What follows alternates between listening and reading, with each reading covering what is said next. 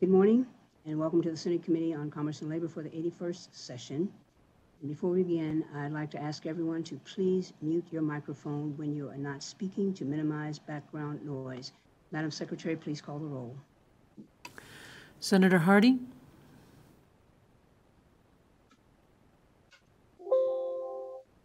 Here. Senator Lang? Here. Senator Neal? Here. Senator Pickard? Here. Senator Scheibel? Here. Senator Settlemeyer? Here. Chair Spearman? Here. Thank you. And let the record show that all members are present. I'd like to remind everyone that we are doing everything virtually right now to make sure that we minimize the spread and infection rate of COVID-19. We're doing all things virtually. Committees will be held virtually. Staff and members of the committee and everyone else will be participating either through video conference, telephone, or you can watch us on YouTube to make sure that you are keeping informed with what's going on. I want to welcome our audience that's joining us remotely.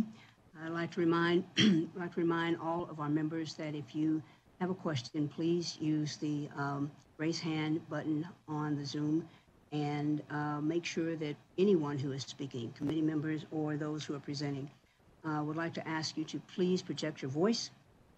If you need to get closer to your microphone, you can do that. I'm pretty sure it's not going to bite, but it will allow people who are listening over the internet to hear what you are saying. Reminding everyone that if you present false testimony, either the chair or any member of the committee can ask for documentation for your testimony. Today we have a hearing on Senate Bill 408 and work session on Senate Bills 186, 198, 260, 276, 282, 293, 295, 307, 308, 335, 381, and 402. That's the latest count that we have. And hopefully we will not be here until 2 o'clock this afternoon, but we want to make sure that we give 408 thorough vetting and allow time for any questions during the work session. Reminding everybody, the work session is not a time to represent the case. It's simply a time if members have questions that they can ask those questions and hopefully get those questions answered. If you have an amendment, and I got several that were late, but if you have an amendment for 408, if you've not shown it to the sponsor, I'm not going to entertain it. You have to show the sponsor that you have an amendment. You should have also sent it via email and put in the email what your amendment was going to do. Is it friendly or not? What is your intent? And make sure that the sponsor is in agreement or actually knows what you're going to do and is prepared to respond.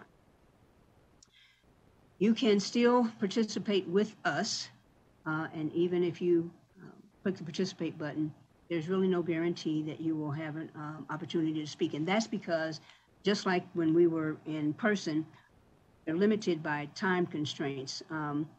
We're limited by time constraints because other committees will have to use some of the same equipment that we're using, et cetera, et cetera. So I'm going to announce the time for every segment, how many minutes and how many minutes per person, and would hope that everyone would adhere to that. And please remember that if someone has already said, in essence, what you want to say, ditto is a good response, and that will allow more people to testify. But if you use the entire 2 minutes to talk about the same thing that the 4 people in front of you said, then that means that the 4 behind you may not have an opportunity to testify, even if they have something different. Pay attention when you're on the phone to which bill is being considered and follow the verbal prompts provided by BPS so that you know which keys to press and raise your hand or unmute yourself. Staff will call on you to speak by the last 3 digits of your phone number. And detailed instructions for participating in committee meetings are also available on the help page, which is linked at the banner in the banner at the top of every page on Nellis. If you need assistance with any of these processes or would like to receive electronic notification, please make sure that you contact our committee staff on the email that's listed on the agenda. And so now let's go to Senate Bill 408. and Senate Bill 408. Mr. Brett Kant, State Board of Pharmacy, Richard Tomaso, Nevada State Board of Pharmacy. So, Mr. Kant, are you ready? And Senate Bill 408 revises provisions relating to the State Board of Pharmacy. So, Mr. Kant, please begin when you are ready. Thank you. Thank you. Good morning. For the record, Brett Kant, General Counsel for the Nevada State Board of Pharmacy. Thank you, Chair Spearman and members of the committee for your consideration of SB 408. As a preliminary matter, I have submitted an amendment to delete sections 1 and 12 in their entirety and delete the proposed language in section 3 at page 4, lines 28 and 29. So I will not take up the committee's time with those sections. Please disregard them. With me today is Richard Tomaso, the public member of the board, who will make a brief comment before I take you through the bill.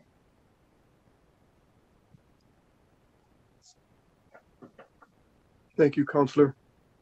Respected Senators, my name is Richard Tomaso, and I'm currently the Vice President of Security, Surveillance, and Government Affairs for Mesquite Gaming. Approximately a year and a half ago, I was honored to be appointed by Governor Sisolak as the public member to the Board of Pharmacy. Coincidentally, at the time I was appointed, Governor Sisolak's Division of Internal Audit had just finished their review of the Board of Pharmacy and left us with 5 recommendations. 4 of these recommendations were easily complied with and are practiced today by the staff and the Board of Pharmacy. The 5th one, however, was that the Board of Pharmacy require applicants for pharmacists and pharmacist technicians to require background checks, fingerprint background checks. This, however, would take a legislative action, and that's why Senate Bill 408 is before you. The auditors also noted that 4 of the surrounding states, Arizona, Oregon, Utah, and Washington, all require background checks for their pharmacists and technicians. They also noted that 4 of our medical boards here in Nevada require background checks: our medical board, our dental board, our therapy board, and our nursing board. To me, this is shocking because it's the Board of Pharmacy who I feel needs it more than the others, and here's why. All of the legal drugs that come into the state of Nevada are given to the pharmacist and the pharmacist technician for their storage, inventory control, and dispensing to the general public. But just before I got into the gaming industry, I want you to know that I spent 31 years as a special agent with the Federal Bureau of Investigation. In fact, my last 8 years were done right here in Nevada investigating federal narcotics violations. That was my specialty and my expertise, the investigation of federal narcotics violations. The greatest tool I had for vetting the subjects that I was investigating were the background checks. Background checks reveal a person's character, their flaws, their tendencies to commit another crime, and their ability to make mistakes as they move forward.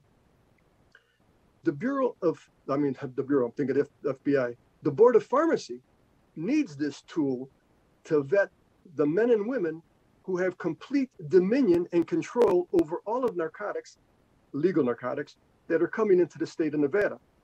The general public deserves the peace of mind to know that the drug that their doctor prescribed them is what is in the bottle that they pick up from their pharmacist. You yourself, Senator, you need to know with some degree of certainty that the prescription wasn't your prescription that you picked up wasn't changed, diverted, substituted, or tampered with. The state of Nevada needs to know that the people entrusted as the repository and the guardians of the drugs in this state are done so by competent people. And Senators, you yourselves are the general public. Help the Board of Pharmacy and the staff protect your self-interest and your safety as you move forward in this field. Thank you very much for your time. I appreciate it.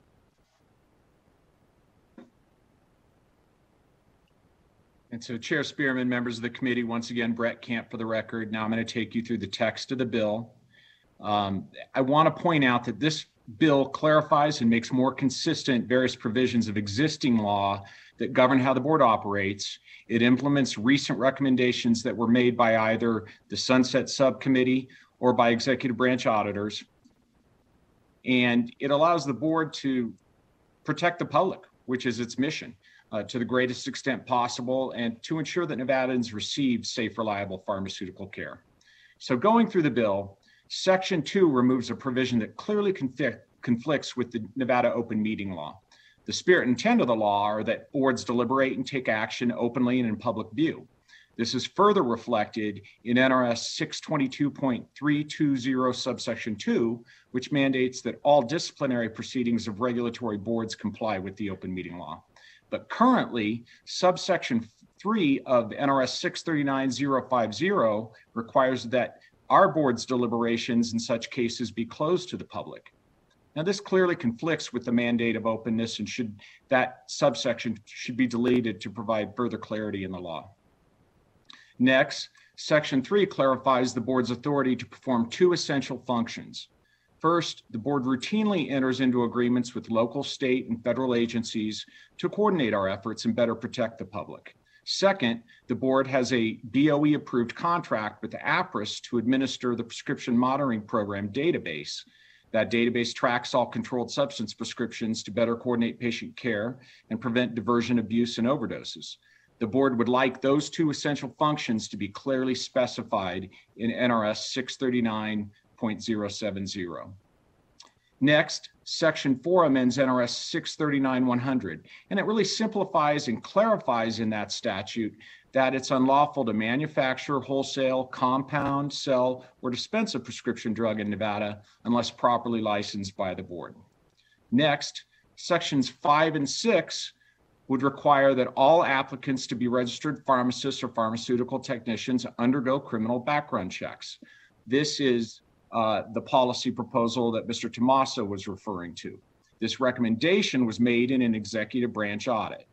Currently, the only persons that undergo background checks that are licensed by the board are persons that apply to operate as wholesalers. Now, there are compelling policy justifications for requiring criminal background checks on pharmacists and pharmaceutical technicians to better protect the public. Many other states have such requirements. Ultimately, that's a policy decision that rests with you. Section 11 would make a conforming amendment to NRS 639.510 to protect the criminal history of applicants from unauthorized use or disclosure. Next, Section 7 increases the statutory limits on the biennial fee to be licensed as a manufacturer or a wholesaler in Nevada. Would increase that statutory cap from $500 to $1,000. This results from a sunset subcommittee recommendation that the board analyze its fee structure and revise fees to the extent necessary to support its operations. Currently, the board cannot increase license fees for manufacturers or wholesalers to cover the cost of regulating those activities because we're at the statutory limit. This will remedy that. I want to emphasize that just because you increase the statutory limit, the board itself would still have to amend its fee schedule in the Nevada Administrative Code before any fee increase would take place. Next, Section 8 amends NRS 639.243 subsection 2 to conform to the 20-day time period to file an answer and notice of defense to administrative charges that is specified in NRS 622A.320 subsection 1. The board in its administrative proceedings has to comply with NRS 622A, and currently there's a conflict. 622A, once again, provides a 20-day response period. This board's chapter in 639 only provides a 15-day response period. Of course, the board defaults to the longer period to assure due process. However, it would be nice if we just reconcile the two and the chapter 639 reflect the same time frame of 20 days. Next, Section 9 clarifies the board's authority to place restrictions on a license when imposing discipline for violations of Nevada law, provided those restrictions are necessary for the protection of the public. For instance, if violations of law are related to a substance abuse problem, the board may require the licensee to undergo evaluation, treatment, and maybe place other restrictions to ensure that the licensee can practice in a safe manner. So the board would like its authority to place such restrictions on a license to be clearly specified in NRS 639.255. Next, Section 10 amends NRS 639.291 to clarify that it is unlawful to obtain any license from the board under false pretenses or to falsely represent oneself as the holder of a license. Finally, Section 13 repeals NRS 639.095. Now, that section requires that the board provide free copies of the relevant chapters of NRS and NAC to pharmacists. That requirement's outdated and unnecessary since all relevant laws and the most current versions of the laws are accessible on the board's website. Thank you for your consideration of this bill. Thank you, Mr. Kent. I see we have a question from Vice Chair Neal. Vice Chair? And I'm sure that Senator Pickard's hand is out there. I just have to widen the screen to make sure that I see him. I see Senator Settlemyre.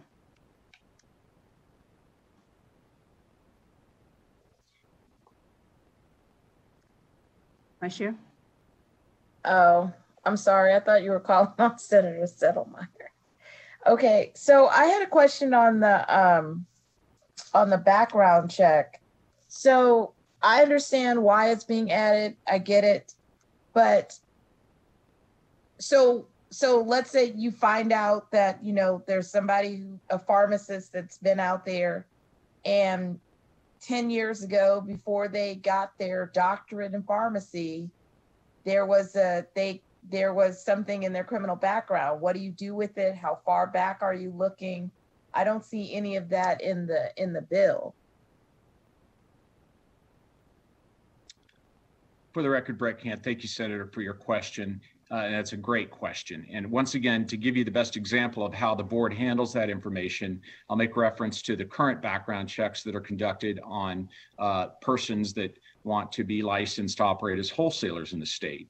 And in the instance where their background check reveals that they have a past criminal history, be it an arrest or a conviction, then simply the board asks them to explain the situation. Let's say it was a DUI, which is very common, and provided the applicant's forthcoming, the board weighs that and takes that into account. And quite frankly, the honesty and the forthrightness is the most important thing to the board in acknowledging their criminal background, and then the board can take that into consideration and make an informed decision as to whether to issue that individual a license. And so I think the same thing would take place with regard to any applicant for registration as a pharmacist or a pharmaceutical technician, provided they are forthcoming in disclosing their criminal past, and that matches up with the information that the board has after running the criminal background check,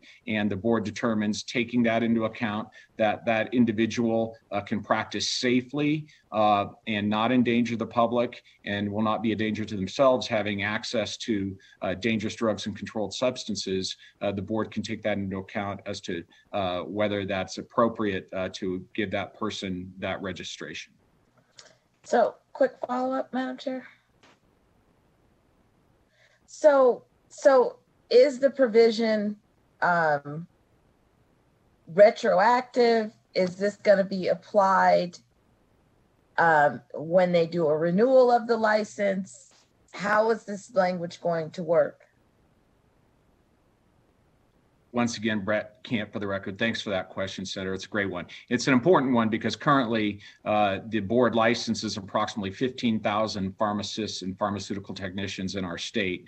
And the board's intention was that this would be prospective moving forward, that future applicants for registration would submit and undergo background checks. It had not intended that they would go back and submit fingerprints to the repository and conduct background checks on all the current licensees. And I would note that for any application for any license from the board, currently the applicant and on a renewal is supposed to disclose any criminal events, and when they do disclose that, once again, the board takes that into account. But this would actually give the board the information from running the background check as to whether the individual has been candid in disclosure. So thank you for that, because I'm just wondering on the renewal, if a person, let's say, because it wasn't a requirement, and yes, candidness and honesty has been understood, but something happened 15 years ago, they didn't remember it, they didn't put it on, you run a background check, and then next thing you know, candidness and honesty is questioned, but they could make the argument, well, but you didn't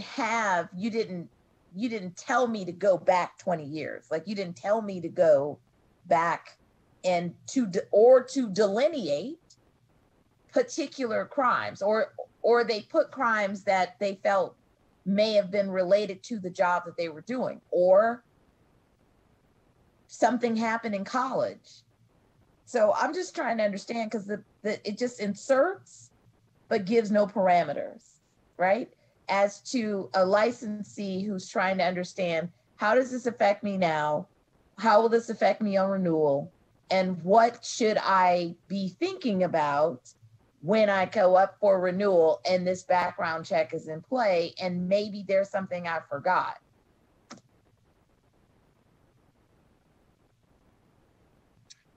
For the record, Brett Camp, thank you, Senator, for the follow-up on that. And I can just once again tell you from the experience with the wholesale applicants, if they have an event that took place 25 years ago, they remember it.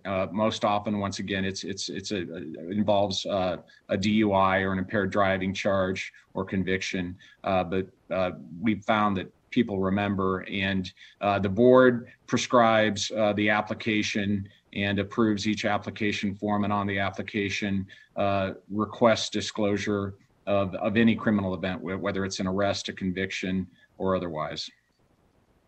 Okay. And so ex-felon goes to school, gets his pharmacy license, he would be okay, or she, to work.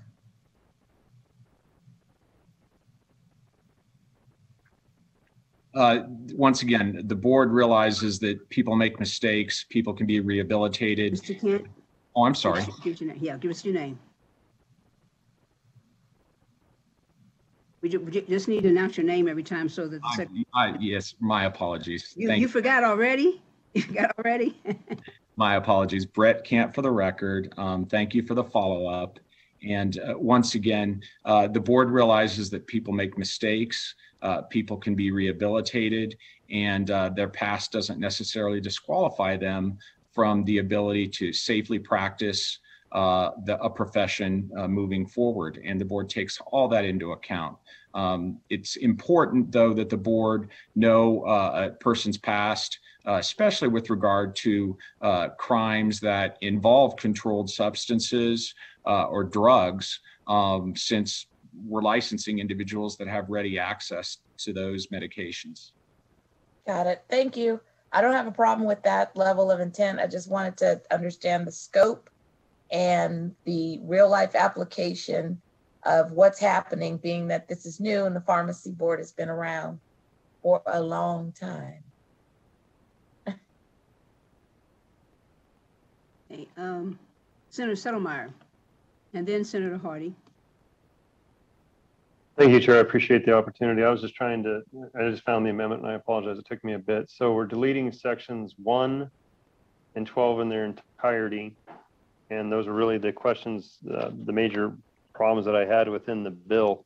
So let me continue to look at it. Sorry for taking up the committee's time. I just finally found the amendment. Sorry about that.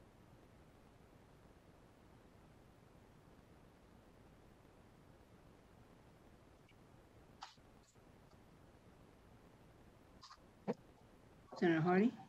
Thank you, Madam Chair.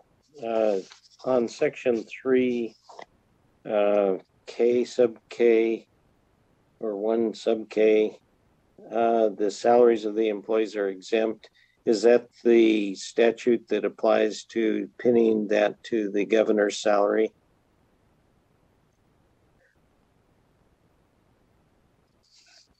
Once again, Brett Camp for the record. That is the statutory provision. You're correct, Senator, but once again, we've submitted an amendment to delete that proposed language. So all of the employees that are listed above would still be subject to the salary cap vis-a-vis the governor's salary? Once again, Brett Camp for follow-up. That's correct. All the board's employees and staff are and will continue to be subject to the statutory limitation of NRS 281.123. Thank you. Thank you. Additional questions, committee? Yes, Madam Chair, I'm sorry. Yes, ma'am. Vice Chair? So I had a question on the $500, the increase. I didn't hear the justification for the $500 increase. What was stated on the record, Mr. Kent?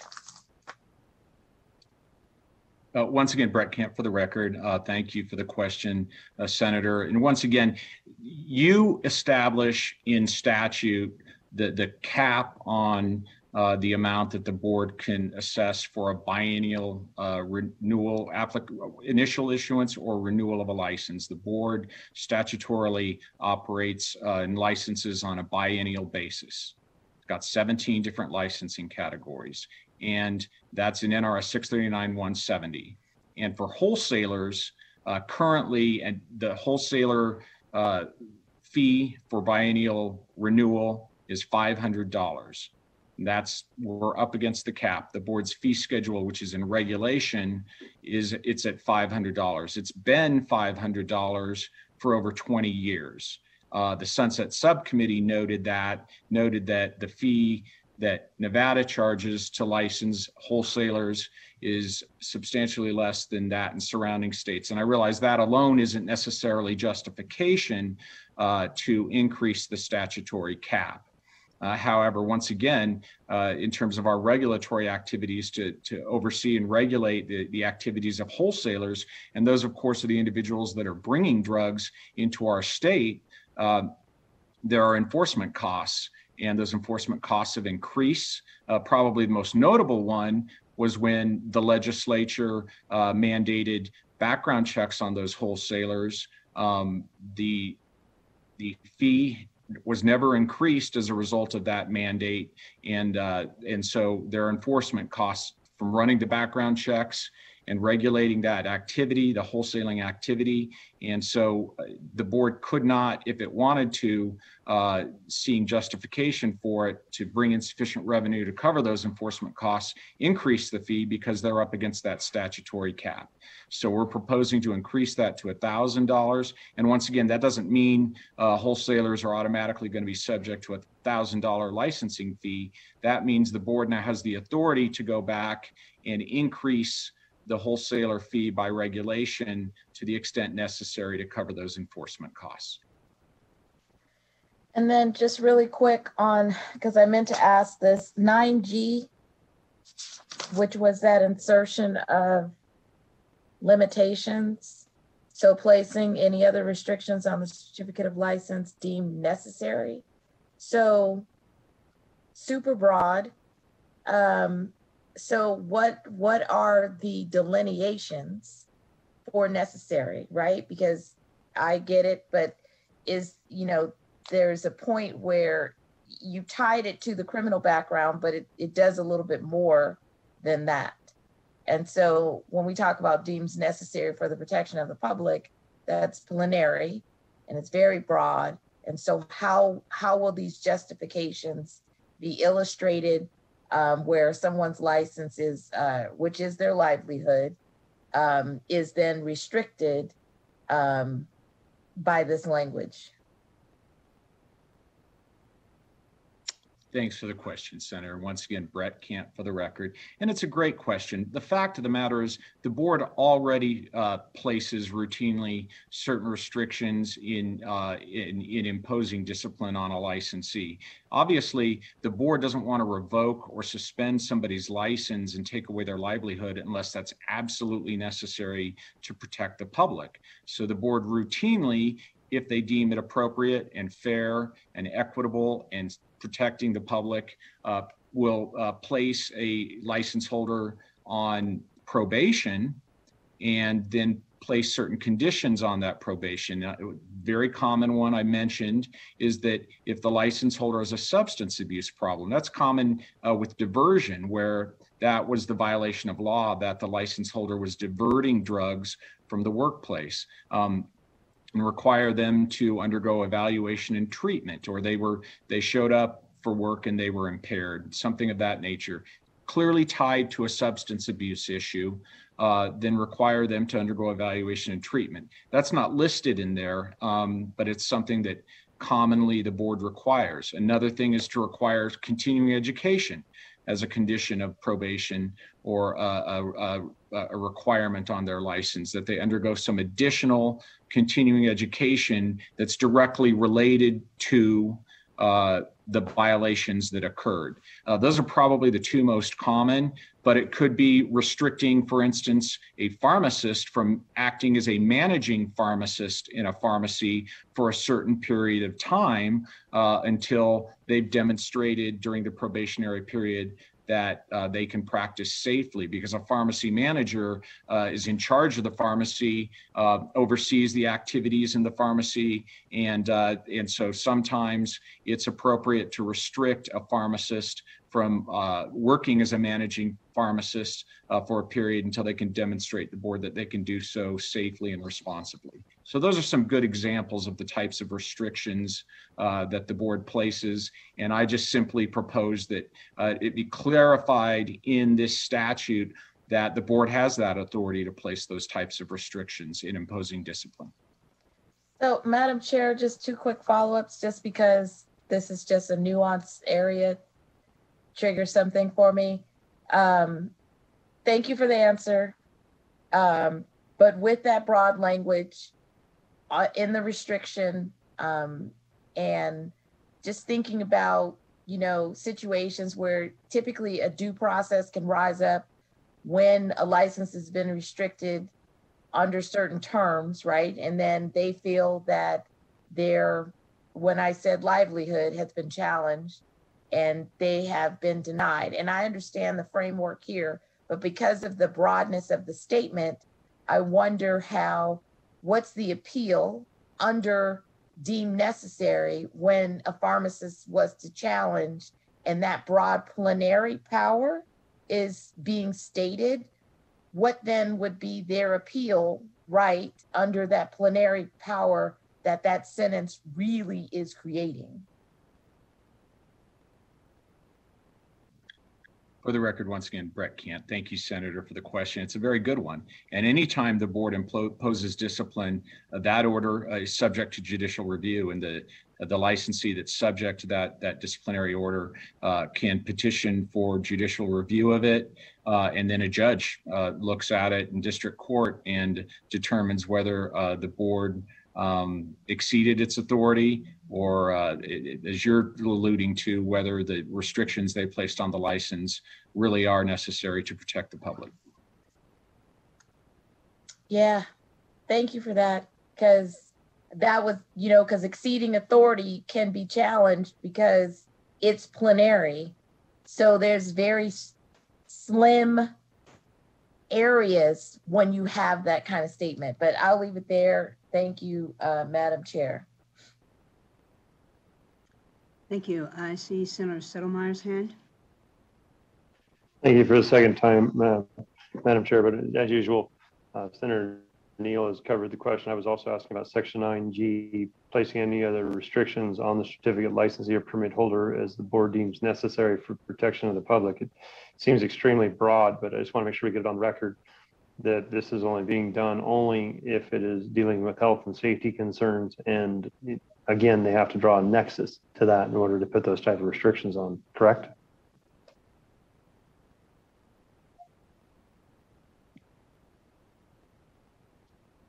Once again, Brett Kant, for the record. Thank you, Senator, for the question. And yes, have to draw a nexus. Has got to be a direct relation to the restriction and how it's necessary to protect the public in that licensee's activities. Thank you.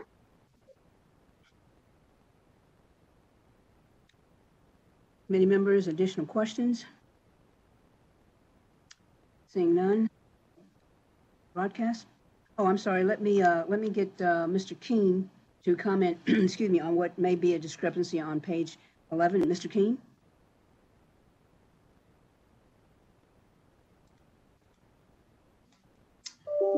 Thank you, Madam Chair. For the record, Will Keene, Committee Counsel. It just seemed like there was a typo, and I thought it would be good to take a look at that. It's on page 11, line 12.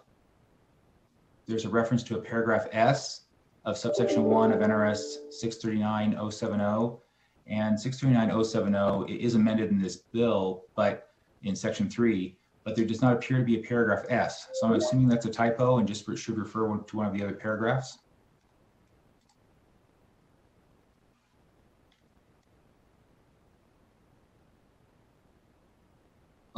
If that's a question for me, once again, Brett Camp for the record, I can tell you that the language that I submitted to LCB for drafting, it was supposed to make reference to those sections that were going to allow for criminal background checks of pharmacists and pharmaceutical technicians. So this existing statute says that for criminal background checks that are conducted on wholesalers, that the board's got to take reasonable measures to prevent the unauthorized use or disclosure of that criminal history.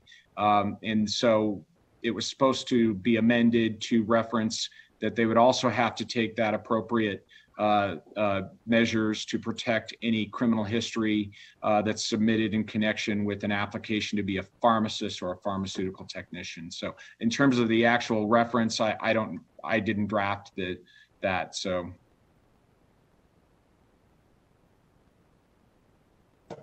Thank you. I see that that's what 639.127, 639.1371, and 639.05.500 do.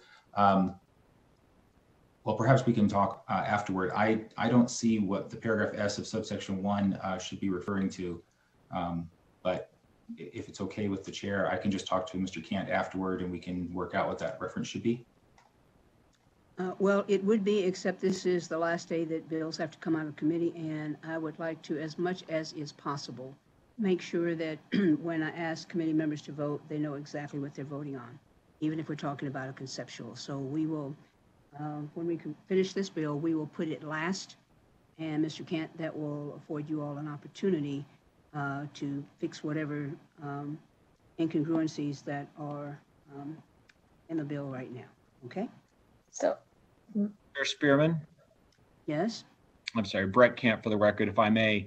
I don't think that language on line 12 needs to be in there at all, because the way it's been drafted, the background checks for the pharmaceutical technicians and the pharmacists, that authority you're putting into 639.127 and 639.1371. So I don't know that the language that would be added in line 12 is even necessary. I think you just strike that out, make reference to the three statutes, and that will accomplish the intent.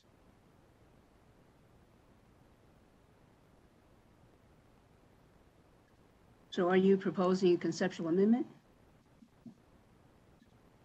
Once again, Brett Camp for the record. Yes, I think Legislative Counsel Sharp-Eye has caught something, and we would request that in processing this bill and hopefully passing it, that the committee just strike the proposed new language in line 12 on page 11 in section 11.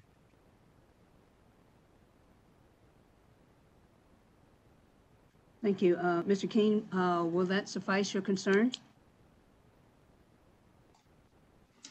Thank you, Chair Spearman. For the record, Will King, Committee Counsel. Absolutely, we can do that. I will make a note of it. Okay, thank you. And Mr. Melgarejo, if you will, Mr. Ken, if you will make sure that Mr. Melgarejo gets the information that we have to get to clear up to make sure that when I ask committee to vote on it, they know exactly what they're voting on, to include the conceptual amendment. And I know that it's a little tight, but if we're going to get it out of here today, that has to happen. Okay? All right, Vice Chair Neal.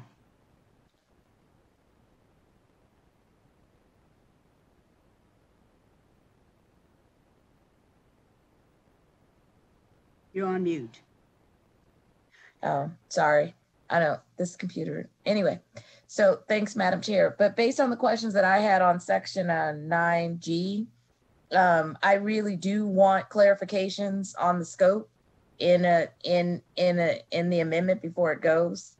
I can't vote for it on that broadness without getting an understanding of truly how it's going to work. So like I know Senator Settlemyer asked about Nexus.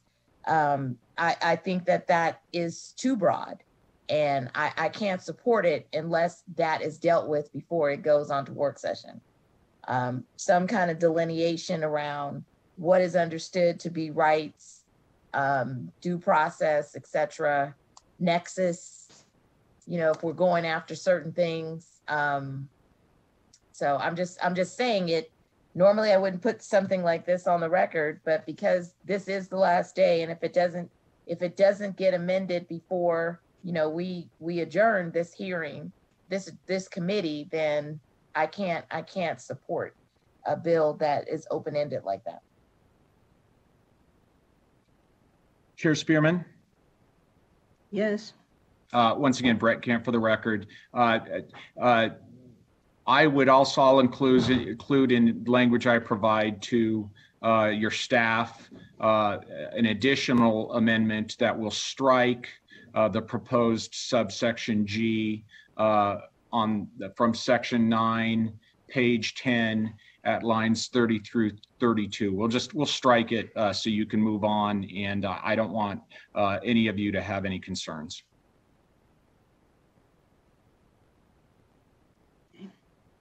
Vice Chair Neal? I mean, I didn't ask him to do that, but I figured he had at least an hour, but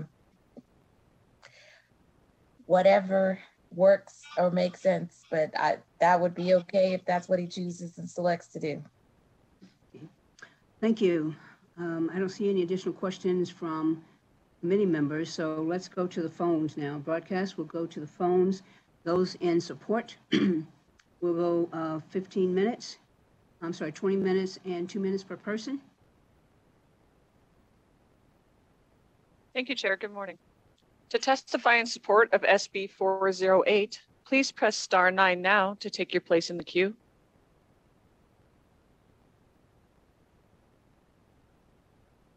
Caller with the last 3 digits of 685. Please slowly spell and state your name for the record. You have 2 minutes and may begin.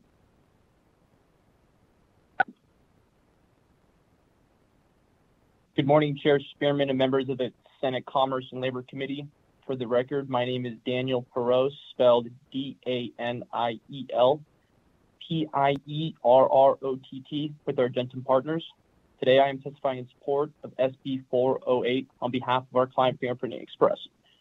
We utilize the latest technology in fingerprint background checks in addition to a myriad of other services to ensure the safety and security of Nevadans.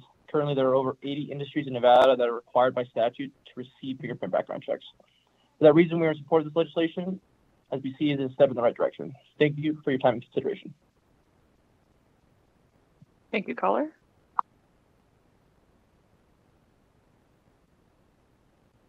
Caller with the last 3 digits of 528, please slowly spell and state your name for the record. You have 2 minutes and may begin.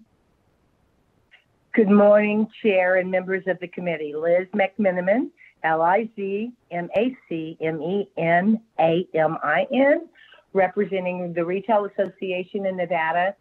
As many of you know on this committee, I have worked for the last 20-something years representing the pharmacy industry, and we work very closely with the board.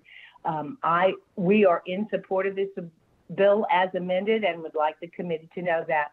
I needed to clear up because when I signed in, I originally signed in opposition with concerns, but those concerns have been discussed openly, and so now I am able to sign in. Thank you. Thank you, caller. If you recently just joined us, we are currently in support of SB 408. To testify in support, please press star 9 now to take your place in the queue.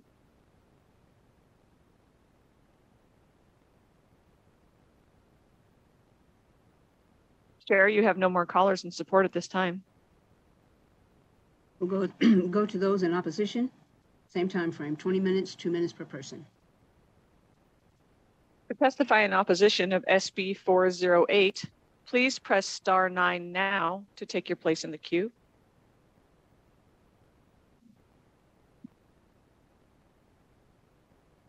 Again, to testify in opposition of SB 408, please press star 9.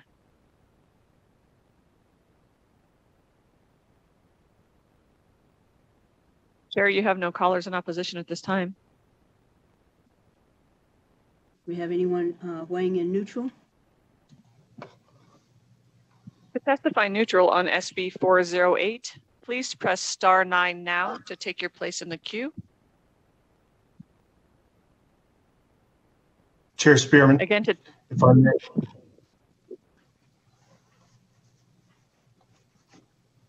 Chair Spearman, Yes. this is Warren Lohman, the Administrator of the Division of Internal Audits, the Governor's Finance Office.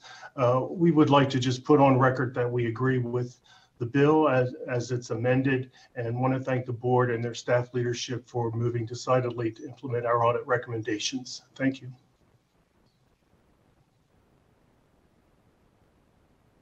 Thank you. Again, we are currently on neutral testimony for SB 408. If you would like to testify neutral, please press star 9 now to take your place in the queue.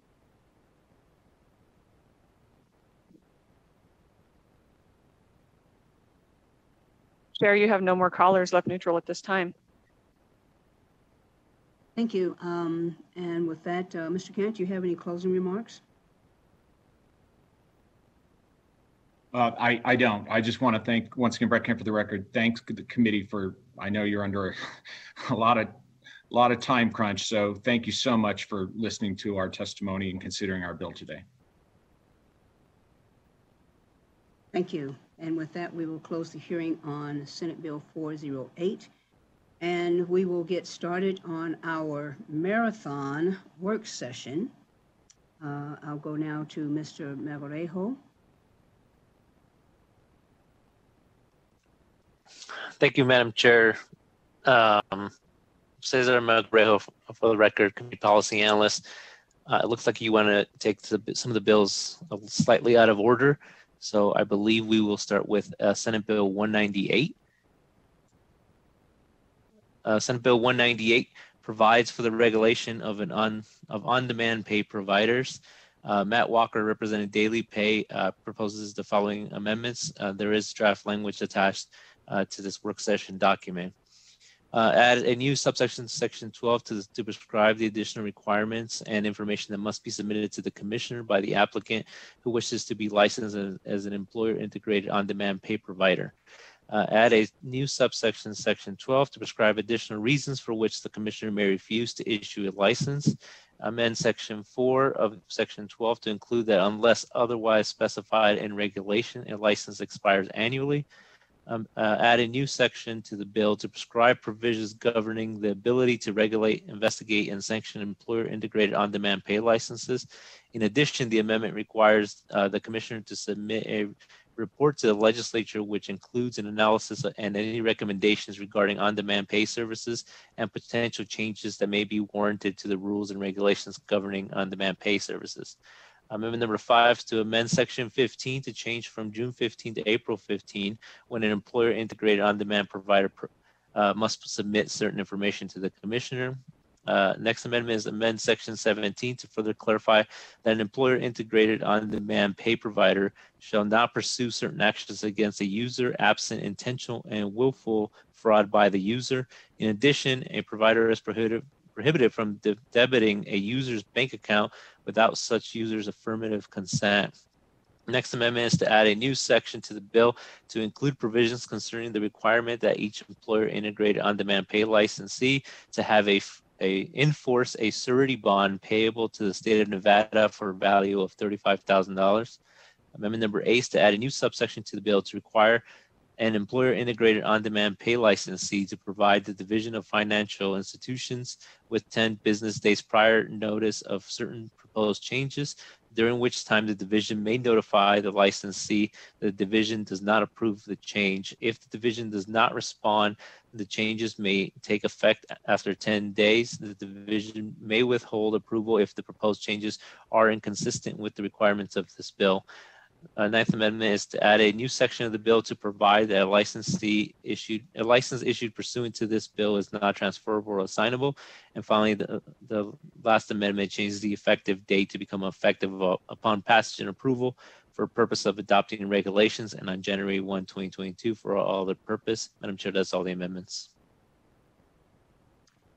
Thank you. Committee members, any questions or comments? Vice Chair Neal? Thank you, Madam Chair. So I didn't remember, but I remember in the testimony, but I'm not sure if it was in the bill language. Is there a limitation on how many times a person can access on demand in a month? And the only reason why I thought about this is because since the hearing, right, I have friends who borrow from their paycheck and then they find themselves without they're short on their bills because it becomes something that they, now they're missing $600 because they asked for an advance or etc. I want to know how many times they can use it in a month. Madam Chair, we do have the sponsors of the bill on the Zoom call. Could answer any questions. Yes, please. And when you answer, go direct. You don't have to go through me. Thank you, Chair Spearman. This is Alyssa Nabor for the record on behalf of Daily Pay. To you, Vice Chair Neal, there is not a current limitation on the number of times that you may debit your account. We have historically understood that this is used only once a pay period time, and it actually keeps people and folks from using other predatory sources of credit. However, there is a requirement to report back to the legislature to understand if in fact that is a concern and to address that in 2023.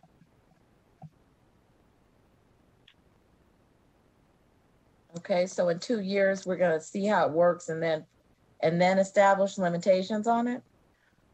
Well, again, Vice Chair Neal, Alyssa Navorth on behalf of Daily Pay, the understanding in the industry and the experience that they've had for multiple times, I have Matthew Kopko from Daily Pay to go into more depth on this, is that this is not a product that is historically used in the same fashion as described, that this is not an issue. And so we believe that there should be strict regulations. We worked very hard to incorporate all of the regulations that the Financial Institutions Division would seek to have.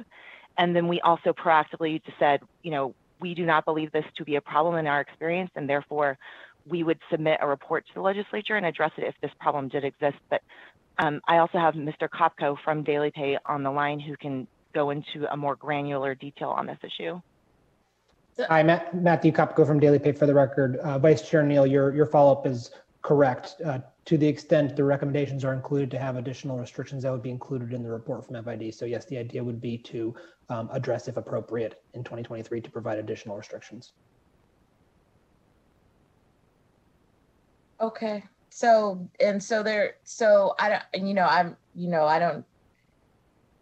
I feel like 2 years out,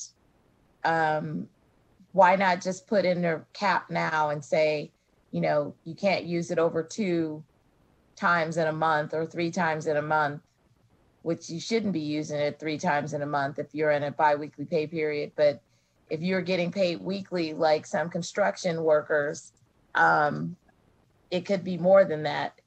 And I guess, overall, I get the policy. Overall, I understand. But I also want to make sure that a person doesn't hurt themselves or defeat themselves, which is the whole purpose of working and waiting to get paid. And only because I have specific examples of people that I know who work weekly and their money burns through their hands. I think they have a hole in their pocket, to be honest. And I think that, being able to manage their money is the broader purpose that needs to occur. versus it just running through their hands because they're young and they're making a lot of money and it just gets spent. And then this opportunity to get in advance would further allow them to waste. And so I think, you know, not 2 years from now, but limiting their ability to do it multiple times in a month so that they actually learn money management is like super, super important to me. Matthew Kopko for the record. Vice Chair Neal, thank you for that. There had been an initial discussion in an earlier version of the conceptual amendment to have that report come back next year, 2022, so not in 2023. There was a request so that FID could follow proper process, that they have appropriate time to put together that report. So we hope that it is on an acceptable timeline, but there had been a discussion of trying to get it done in 1 year, but the resolution of the coalition to try to reach time frame that would work for everyone, including FID, resulted in that decision to put 2023 in there. Okay, got it. Okay. Madam Vice Chair, Nicole Canizaro, Senate District 6. I definitely understand your concerns.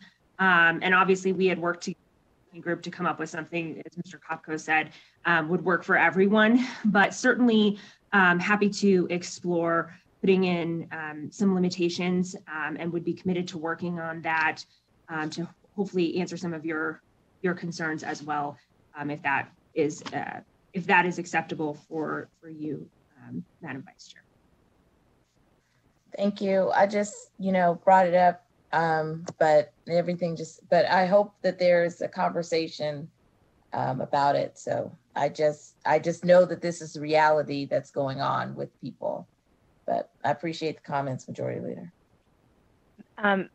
Vice Chair Neal, we really appreciate the comments as well, and we will continue to work with you as we proceed through the rest of this session in the coming weeks. So we'll circle back with you next week. Thank you again. Thank you. Thank you. Senator Pickard. Thank you, Madam Chair. Not a question because Senator Neal just addressed one of my concerns. As I understand this, we're not talking about payday lenders. So we're talking about an opportunity for employers to pay their employees on a daily basis for wages they've already earned. So, and I recognize to the extent that because of the timing of transfers of documents, there may be a technical line of credit issued, but I don't think that that's a justification for kind of a heavy-handed regulatory approach to an emerging industry. What I keep hearing is that we don't really have it right.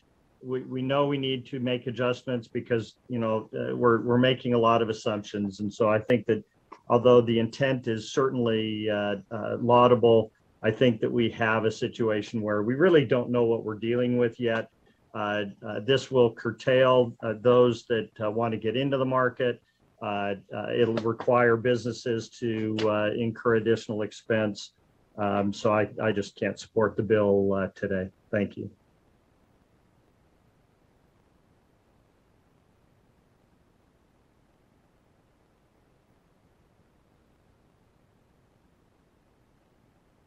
Additional questions? Comments?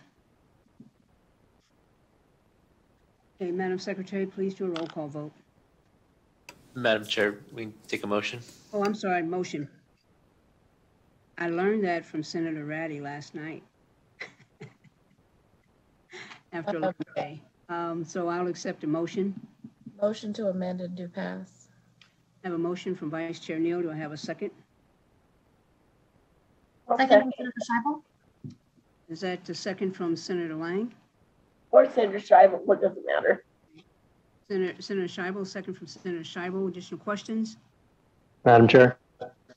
Yes. Traditionally, we always make a motion, then we make comments after that. So I was just kind of following that protocol, unless you want to change it up in the future, but I was just going with that. In that respect, make comments. Make comments. Thank you, Chair. In that respect, of this bill, I'd ask specifically, what is the traditional low end? Because there has to be a return on investment at which they would not deal with a business. Are we leaving the small businesses out in the lurch? And I'd ask that question, they would not give me an answer of what traditionally is the lower range of employment. Now, obviously, if you're dealing with someone who has $10,000 a month as payroll, it's probably too small for them to deal with. And I wanted to try to get that answer. What type of businesses are we leaving out? And that was never provided to me. And I find that problematic when a member asks for a question and it's dodged in that respect. But also within this, it seems that we're not involving all of the people that are within this realm that wish to enter into this market. It looks like we're kind of picking and choosing winners and losers. And I also find that problematic as well.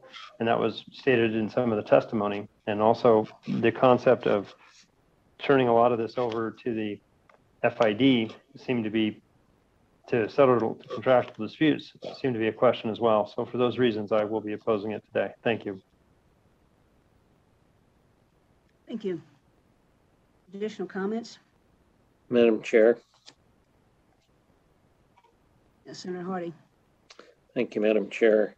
I was impressed with the eloquence of our Vice Chair and recognize that we do have opportunity to do something, but something may not be good for everybody. I will be voting no, but reserving my right to change on the floor. Thanks.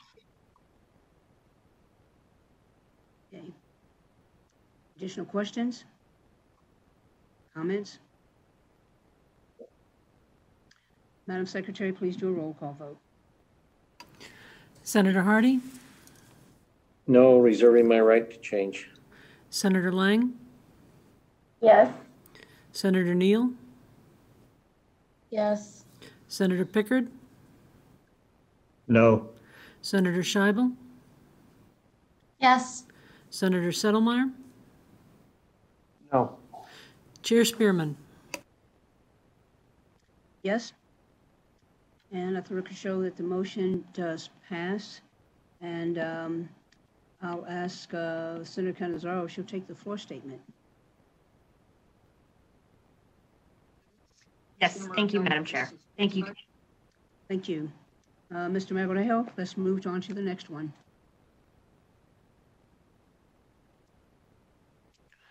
Thank you, Madam Chair. The next bill we will take is Senate Bill 335. Senate Bill 335 revises provisions relating to professional and occupational licensing. It was sponsored by Senator Hardy.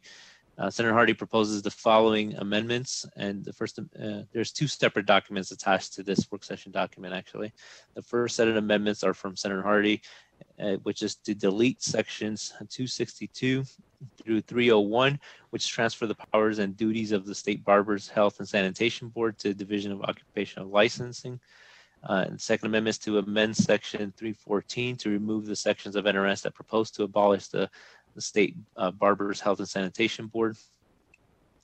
And the next set of amendments are proposed by the Nevada Board of Homeopathic Medical Examiners. The first amendment is to amend subsection 1 of section 9 to require the administrator to appoint advisory boards pertaining to individuals licensed to practice athletic training, dentistry, homeopathic medicine, massage therapy, and Oriental medicine to assist in carrying out the duties to protect the public's health and safety. Second amendment is to amend subsection 3 of section 9 to expand the duties of an advisory board. And the third amendment is to amend subsection 4 of section 9 to require that an advisory board be made up of a majority of members who hold a license to engage in the respective profession or occupation.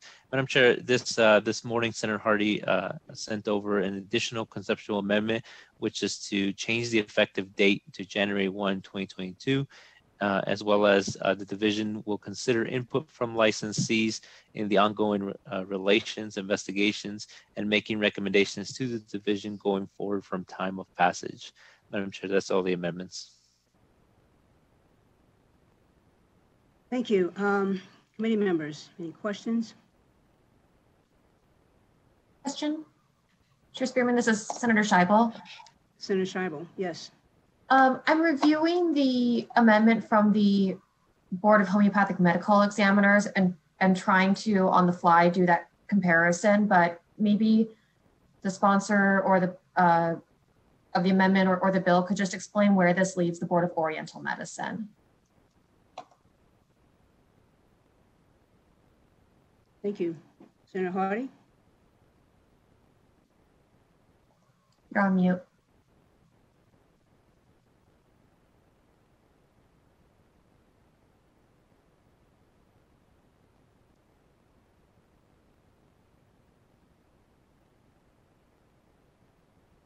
Madam Chair, if Terry Reynolds is still on board, he has another meeting to go to. If he isn't on board, I would welcome that opportunity to change.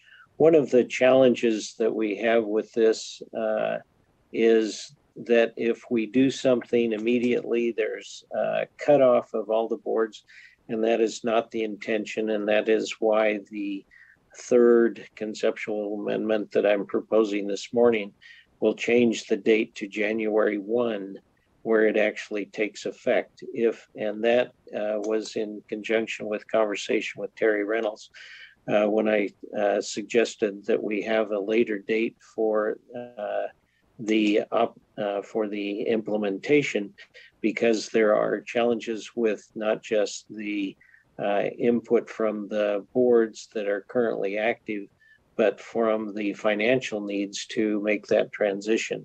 And that's what led to the conceptual amendment this morning, which basically would trump the amendment that the homeopathic board made. So the division has need and knows that it needs to take advantage of people who are in the boards and in the regulations, the investigations, and the recommendations.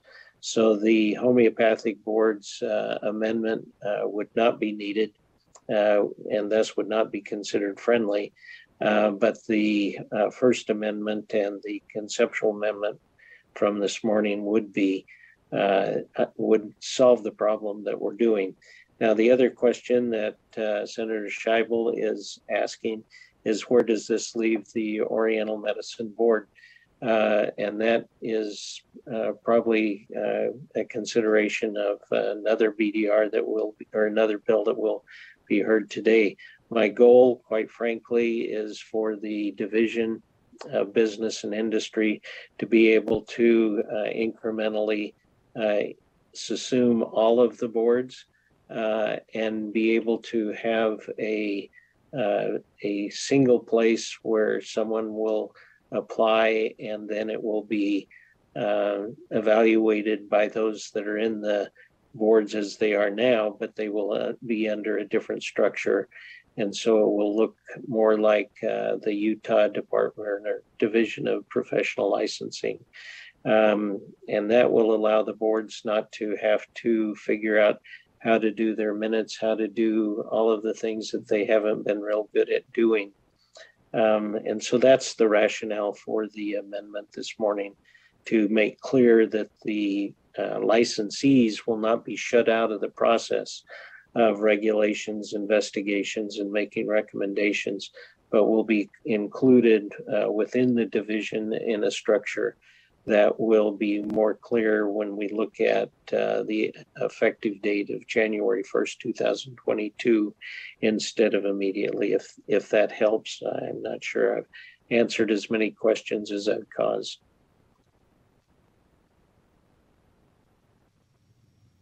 That does help. Thank you. Thank you. Chair Spearman, this is Mr. Reynolds. I'm on. I just wanted to say I concur with Senator Hardy's comments, and we chose a later date so we would have time, assuming the bill passes, to be able to meet with the occupational boards that are in the legislation, as well as to work out budgetary items going forward. So we felt that January 1 would give us sufficient time to do that. Wanted to make sure that we're meeting their needs going forward and that we have an understanding of how things are going to work. So that gives us the time to do that. And that's why I requested to move the the date to January 1, 2022. Thank you. Additional questions? So, you know, I just have a couple of questions, and I will share with you. I think the first time I heard term Oriental medicine, I was really shocked, And I was shocked because every place I've ever been, Oriental now is considered a pejorative term. And so prior to Senator Hardy, prior to you getting information and proposing this bill, It's known as Oriental medicine around the Oriental. world, period.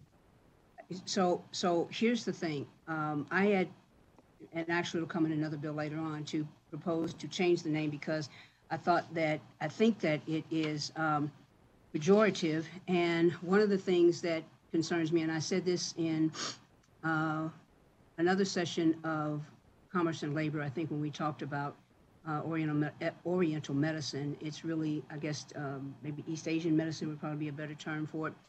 But to provide an alternative to some people who don't necessarily want to do the traditional Western medicine.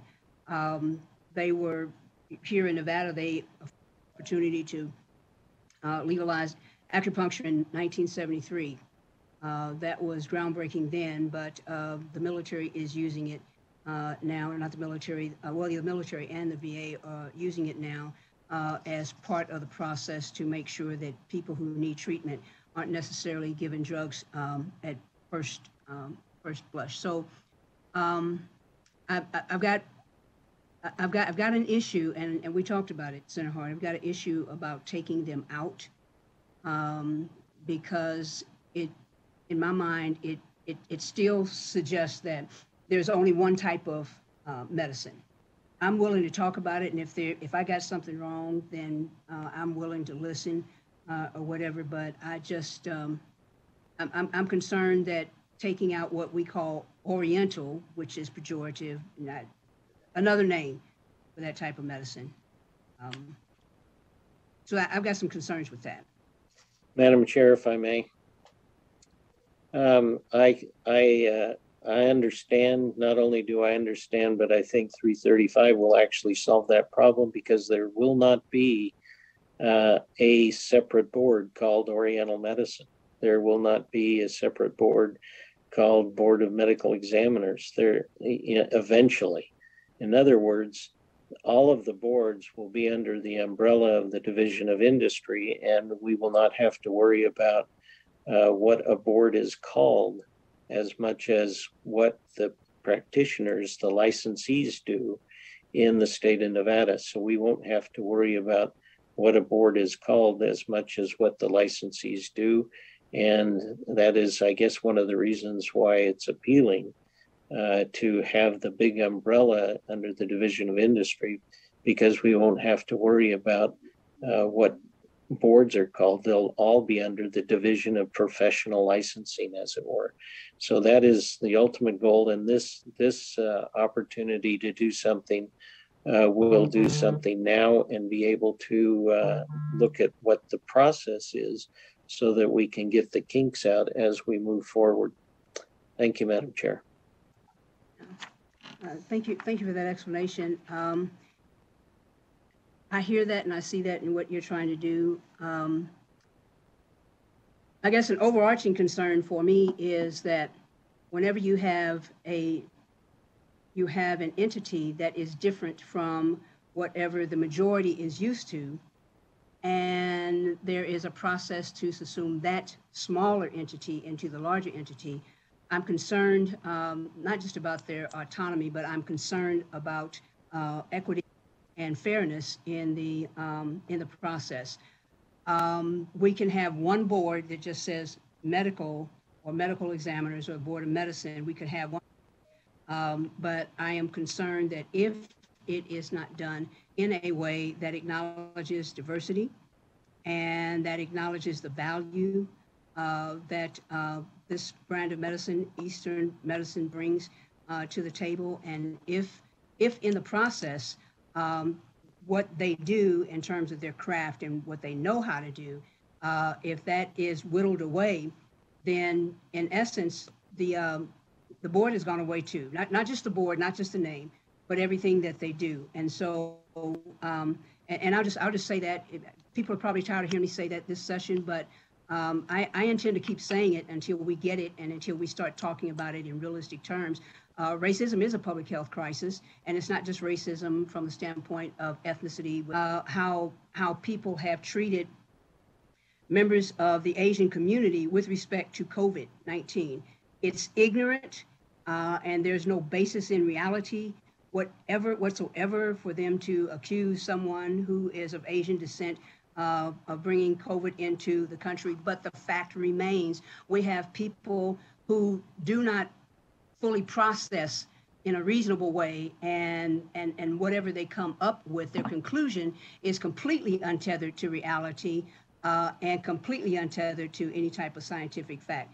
So my concern is, if this happens, what happens to the identity and indeed the mission and what they know how to do?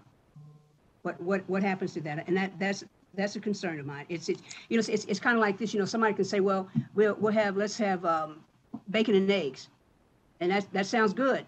If you ask the chicken, yeah, I'm cool. Chicken says, yeah, I'll give you some eggs. Pig, they're like, the chicken just makes a contribution, but I got to be fully committed. So I want to make sure that if this is a process that we're going to move forward in, and this has nothing whatsoever with whether or not business and industry, is a good place for it, but I'm more concerned about what this means for this brand of medicine and the options that people are moving away from a lot of the Western methods and moving over into Eastern medicine. That's just a long way around saying I've still, most of the bill, 98% of the bill I like. I just really have a problem with this piece right here. Thank you, Madam Chair. I'm not going to be able to allay all of your concerns, but I can say that Utah has probably been more accepting of alternative medicine than many other people. When I talked with the Board of Eastern Medicine, and that's what I'll call it, it was a conversation that was assuring that I would be involved with making sure that the practitioners were not left aside. And that's what led to the conceptual amendment this morning, that those people would be involved with evaluating the prowess and the ability and the opportunities to do something that would be, who else can evaluate them but other people who practice that way. So the board, the DOPL, the Division of Professional Licensing in Utah, for instance, involves the people who know what they're doing to evaluate other people who are applying for and licensed or for renewing. And so this is not to get rid of people as much as it is to include them in the big tent. And I think we have to have a big tent philosophy in the state of Nevada in order to be able to count everybody and enjoy everybody's talents. And that's where this is going if it's passed. Thank you, Madam Chair. Thank you. And Senator Hardy, I appreciate that. Just want to make one more statement and probably a question too. Utah has had some success. I don't know that the state of Utah has the amount of diversity that we do in Nevada. And so again, my concern happens, if it happens, however it happens, it must happen through the lens of diversity, recognizing that there is more than one way for people to get well, and making sure that Eastern medicine is not put in a subordinate place to Western medicine, but the value is accepted on par. I don't know, and I have every faith and confidence in Mr. Reynolds and what they do. I've got every faith and confidence in a lot of things. I just know that when it comes to systemic racism, if we don't call it out and if we don't get a commitment from everyone who's going to be involved in whatever the changes are, we must get a commitment that when you talk about something different, especially in light of what people of Asian descent in this country have gone through in the last, I mean, all you have to do is just look at Atlanta, just in the last month specifically, but in the last year especially. So I've got some concerns with that. I haven't really made up my mind which way I'm going to vote, but whichever way I vote, I will probably reserve my right to change my mind, because I want us to continue this. I need to make sure that however this happens, that there is diversity in terms of diversity of thought, diversity of people who are going to look at this, and to make sure that there is no subordination of Eastern medicine to Western medicine. Does that make sense to you? Oh, it's absolutely makes sense. And I maintain that the big umbrella is more inclusive than little umbrellas. And I agree with you that we need everybody. I need everybody. I need Eastern, I need Western, I need chiropractors, I need physicians of every kind and ilk. And so I need nurses. I need them all. Nevada needs everybody. And if we can be inviting more than turning away, I think that is the mode that we have to be in. Thank you, Madam Chair.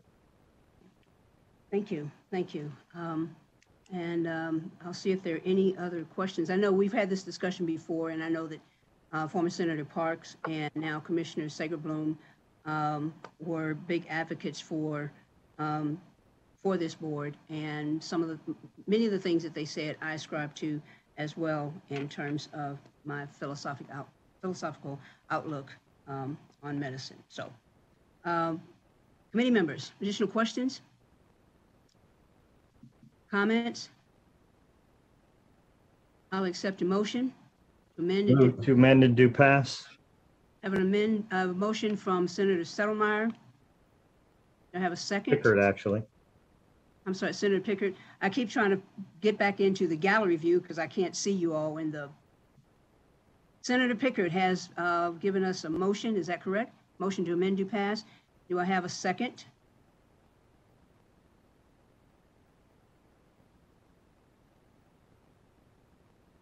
Second. Second from Senator Lang. Further discussion? Madam Chair. Yes. This is Senator Settlemyre. I'm concerned with the concept of taking 5% from all boards to go to administration, but I'm more concerned with the fact that I did a lot of work last session on the homeopathic board, and having them go away troubles me, when the reality is their problem's been, we thought we had gotten corrected, but we really have no idea, since unfortunately the governor's office hasn't appointed individuals to that board. So at this time, I'm kind of leaning towards no. I don't know. I'm still weighing it out, but I have concerns. Thank you. Thank you. Additional comments or questions? I'm gonna vote yes, Madam Chair, but reserve. Thank you. Additional comments? Madam Secretary, please do a roll call vote. Senator Hardy, Yes. Senator Lang, Yes, and reserve my right. Senator Neal, Yes. Senator Pickard, Yes. Senator Scheibel, Yes. Senator Settlemyre, No with reservations. Chair Spearman. Yes, and reserve my right to change my mind because I still have concerns about the diversity piece. So, but let the record show that the motion does carry. And Senator Hardy, would you like to take the floor statement on this? Yes, please. Thank you. Thank you. And so now let's move to Senate Bill 381. Mr. Magrejo.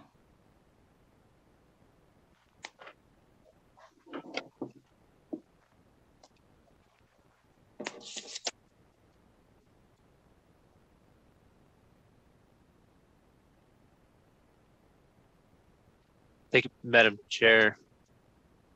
Senate Bill 381 revises provisions relating to certain businesses. and it was sponsored by this committee and was heard yesterday. There is an amendment attached to this document that was submitted by John Sandy from Argentum Partners. In addition to these amendments, there is another proposed amendment not included here. I would note that the amendment submitted by Mr. Sandy is to delete section 1, which revises exemptions from licensure and regulation as a deferred deposit, high interest, or payday lender, or as installment lender. However, there is additional proposed language that Mr. Herb Nelson may review if the chair wishes to hear that amendment. The following amendments, I'll begin with number 2, is to amend subsection 4X1 of section 2 to increase the initial fee for a provider of service contracts to $2,600. Number 3 is to add a new section of the bill to define emergency service contract. Number 4 is to amend subsection 2 of section 5 to require a home service contract provider to respond to certain claims with 24 hours and to provide the consumers within 72 hours written procedures to expedite such claims. Number 5 is to amend subsection 3 of section 5 to expand the way a provider of home service contracts is required to communicate a denial of a claim for services. Number 6 is to amend subsection 3 of section 7 to include that a home service provider may also deduct any claims paid by the provider during the current contract year. Number 7 is to delete subsection 4 of section 7, which permits a service contract provider to refund a lender that has financed the purchase of a service contract. Number 8 is to delete section 8 of the bill, which authorizes the insurance commissioner to make certain inquiries into the conduct of a home service contract provider as the commissioner deems necessary. Number 9 is to amend subsection 1 of section 12 to clarify the definition of a service contract. Number 10 is to amend subsection 2 of section 13 to include that the sale of a service contract to a third party does not constitute the business of insurance for the purpose of federal law. Number 11 is to delete subsection 5 of section 16, which permits that a service contract provider to refund a lender that has been financed by the purchase of a service contract. Number 12 is to amend subsection 1Q of section 17 to require a service contract to providers to disclose that the home service contract is not an emergency service contract. And number 13 is to add a new section of the bill to require that advertisement, sales, and marketing materials for a home service contract that is not an emergency service contract must include a statement acknowledging that it is not a home service contract. And Madam Chair, those were all the amendments except for the proposed amendment by Mr. Nelson. So, Madam Chair, Yes, please. the proposed amendment happens to be where? Is this verbal? Madam Vice Chair, this is Cesar Magro for the record. That's correct.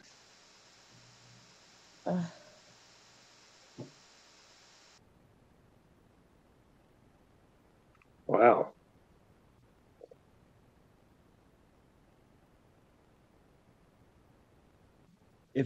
If I may, the vast majority of that amendment was actually what I presented yesterday. The only things that have changed from that amendment was after discussions with the Division of Insurance. They had requested from the original bill to delete sections 8 and also sections 7 sub 4 and sections 16 sub 5, which we agreed to. There was also in the hearing, Senator Pickard had mentioned that we removed that you could, the word telephone, but that the exemption for that was swallowed by subsequent language. So we clarified that any denial has to be in any written and reproducible form. And there was just one other that was the addition. So if you may recall from we wanted to put a term in the contract that stated that it was not an emergency service contract. The Commissioner of Insurance wanted to go a little bit further than that. And so that was the section that said that any marketing material, sales material, also had to include that term. And so we were agreeable to that as well. And so those, from what was presented yesterday, those were, and I just want to make sure, I believe those were the only changes that were made from the amendment that was proposed yesterday. And I think that was John Sandy for the record. Oh, why, thank you very much. This is John Sandy for the record. My apologies. Madam Chair, this is Cesar Mogrovejo, Committee Policy Analyst. Just to clarify, all of the amendments submitted by Mr. Sandy are summarized on the work session document. So I guess, I don't know if my Nellis is not functioning the way that it's supposed to, but I only see the one exhibit, which is not your work session document. And so I think that's why I'm thrown off, and I've checked and I've closed Nellis and then I've gotten back on. But in my exhibits, I don't see your work session document.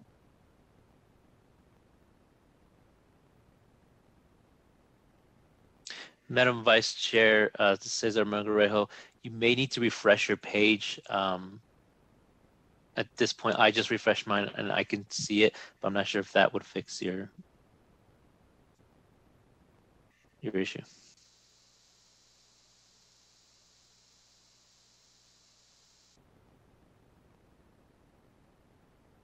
This is Joe Hardy. We're talking about Senate Bill 181.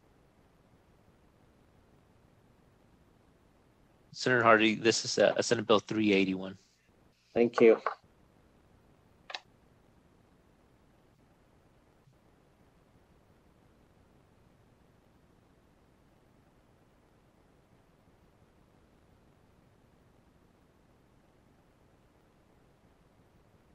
Madam Vice Chair of the committee, Mr. Keene just notified me that the work session document for SB 381 is under the exhibits tab and not the work session documents tab on Nellis.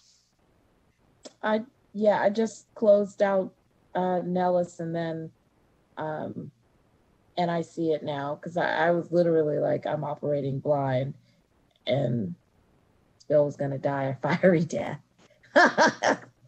Anyway.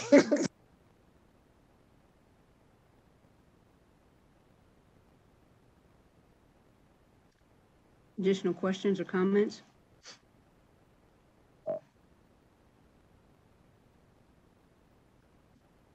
Thank you.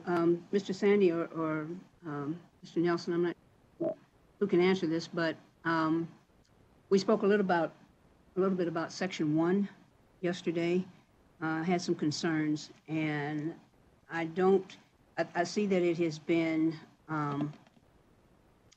changed and been modified, but I still have some issues about, I mean, I don't know if a small business would wind up with a small loan and if the APR is 40%, what was a small loan to save their business could be the loan that destroys their business. So I'm still not comfortable that Section 1 is still in there.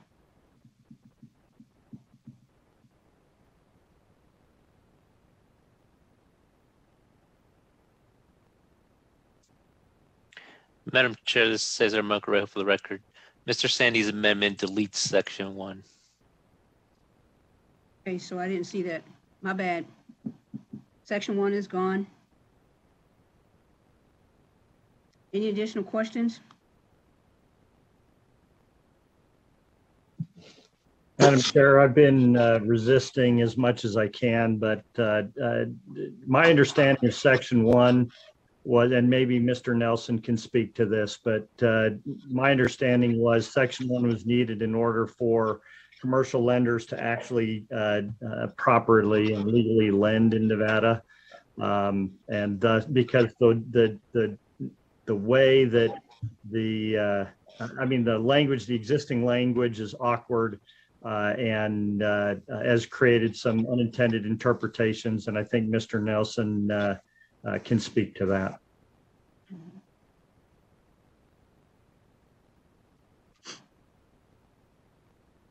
Madam Chair, can you hear me?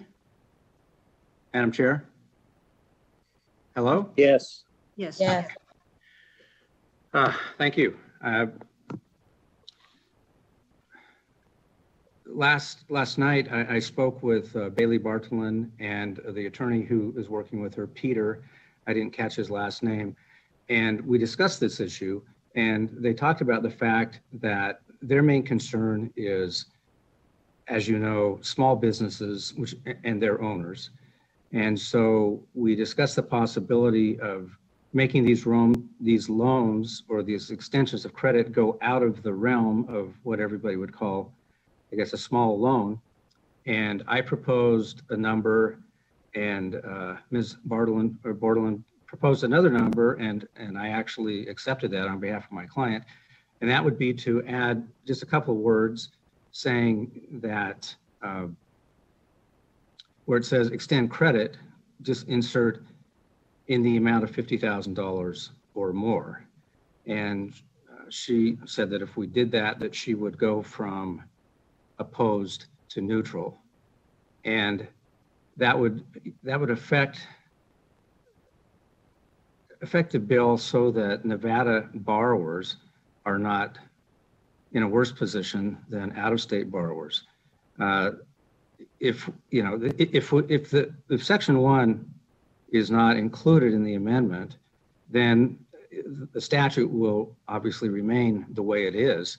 And what it will mean is that Nevada borrowers, if they decide they need this type of loan, will have to go out of state. But any other borrowers from any of the other 49 states can deal with a Nevada lender. And I think that is not reasonable, and I think it's against the public policy of the state of Nevada to have credit available to borrowers if they decide that they need it for their business. Thank you.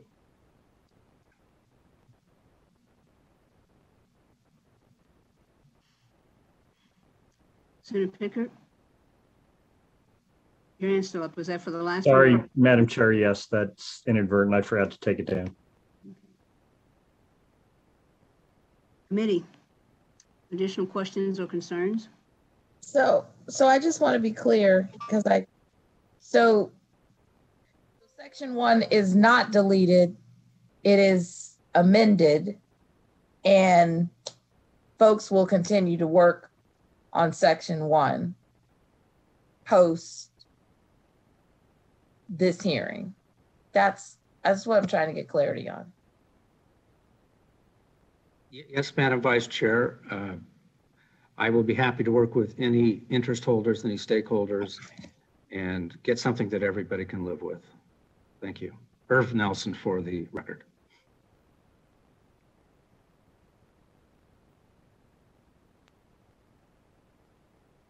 Additional questions, comments?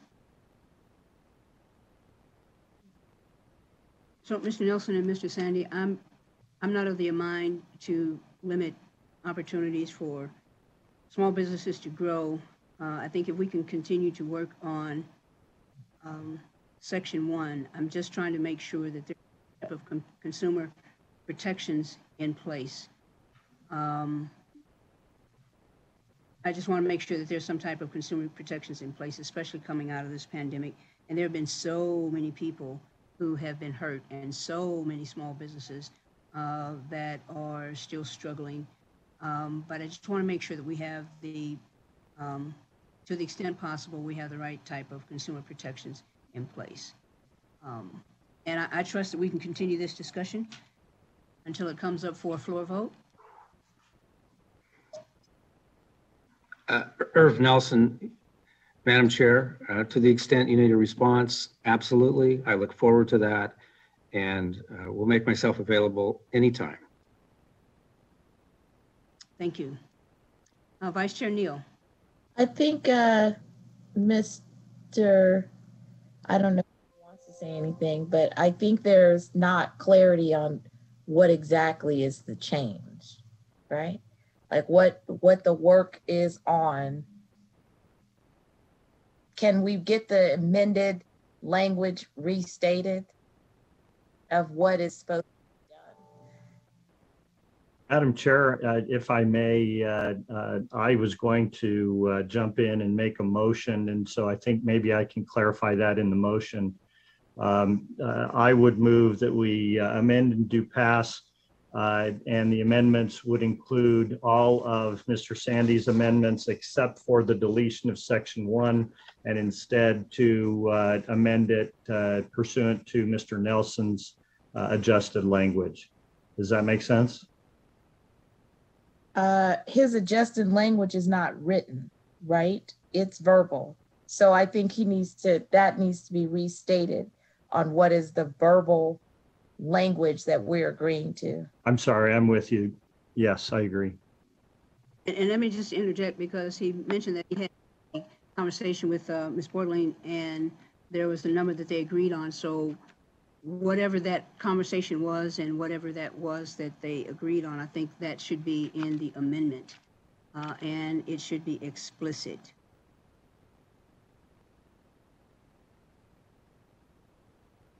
To make Irv Nelson for the record, Madam Chair. So are you saying that you want the contents of our discussions yesterday to be in writing? You don't want them in the language of the bill, but you want me to explain what we talked about and what we agreed to last night? Not necessarily the conversation. I just need to know what the agreement was that takes care of some of my concerns and I guess some other committee members' concerns. So I don't need the full context of everything that you said. I just need to know, you said you talked to her and you all came to an agreement on something. And I think whatever that something is that you all came to an agreement on should be present in the amendment. And maybe I'm overlooking it, okay? We got a lot of amendments in here at the last minute and was trying to get through them before the meeting started, but I didn't. So I've been kind of cheating, going back and forth. This is Irv Nelson, Your Honor. I'm sorry, Your Honor, Madam Chair. To the extent I'm honorable, so it's okay. You are honorable, and I have enjoyed watching you the last 2 days, seeing you again. I'm used to appearing before judges, but anyway, Madam Chair. What we agreed on was that this exemption would only apply to loans of $50,000 or more, to hopefully get it out of the realm of, smaller businesses and their owners. And we talked about the fact that there are so many people who, fall into that category. In fact, I do. I left a 100-man law firm and I'm sole practitioner now. So I'm a small business person and I have those same concerns. And Ms. Bordelin and I went back and forth on numbers, and she stood firm on $50,000. And so I said, fine, we'll go to $50,000. So any loan under that is not protected by the exemption. That's the intent. Thank you.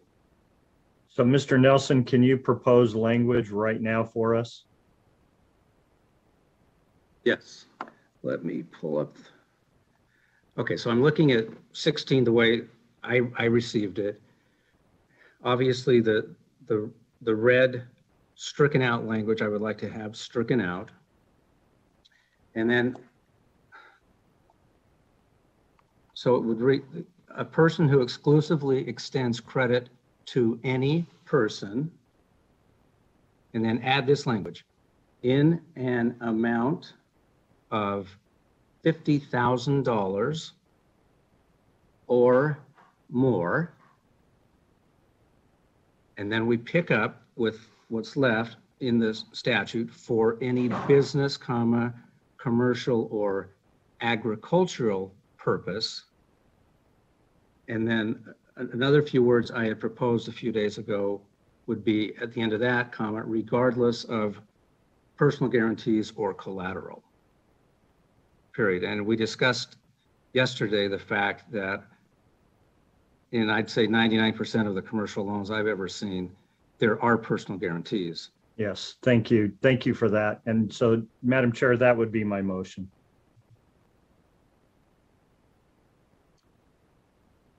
So that's your motion. Do I have a second? Second. Second from Senator Hardy. Further discussion? Madam Vice Chair, does that suffice or allay your concerns? I just want to make sure we were clear on what we're changing, what we're voting on, so that we could have a clear record. And I think I'm in a weird space right now because I'm like, if it's unclear, I'm not voting on it, right? And so I needed that if anybody wants me to vote on anything.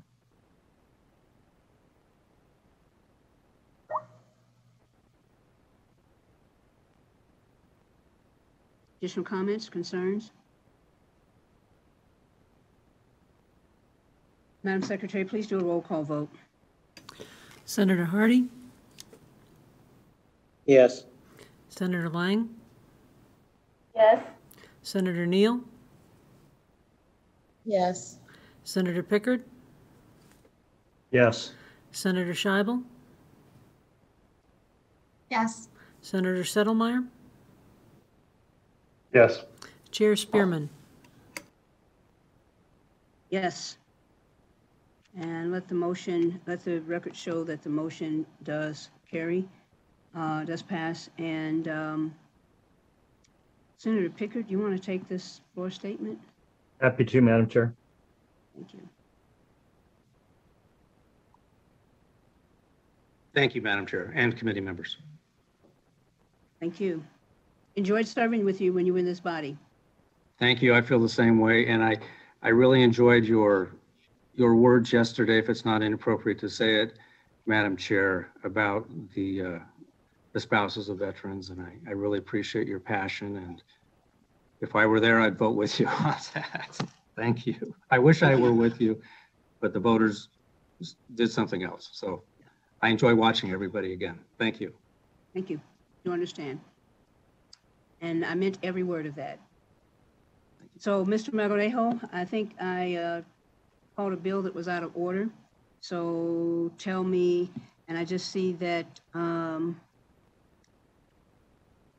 Ms. Douglas is going to have to go at 10. So why don't we take another small bill? I think 402 may be one of those ones that we banter about for a little while. So let's take a smaller bill, one that won't be as controversial.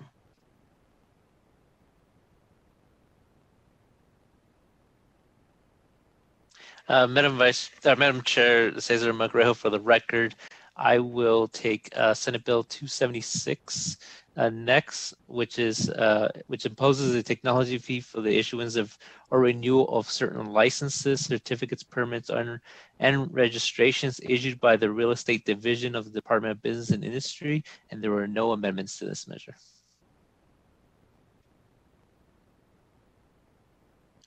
Committee questions, comments?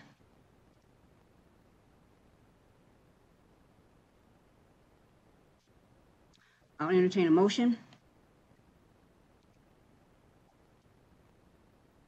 So moved. I have a motion from Senator Lang. Do I have a second? Second. Second from Vice Chair Neal. Further discussion? Madam Chair. Yes, sir.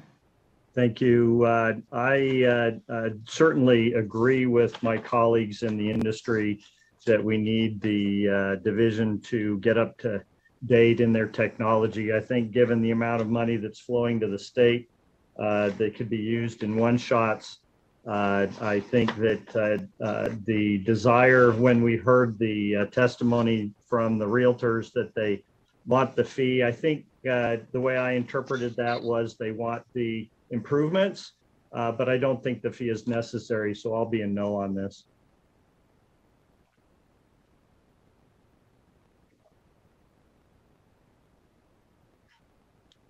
Additional comments?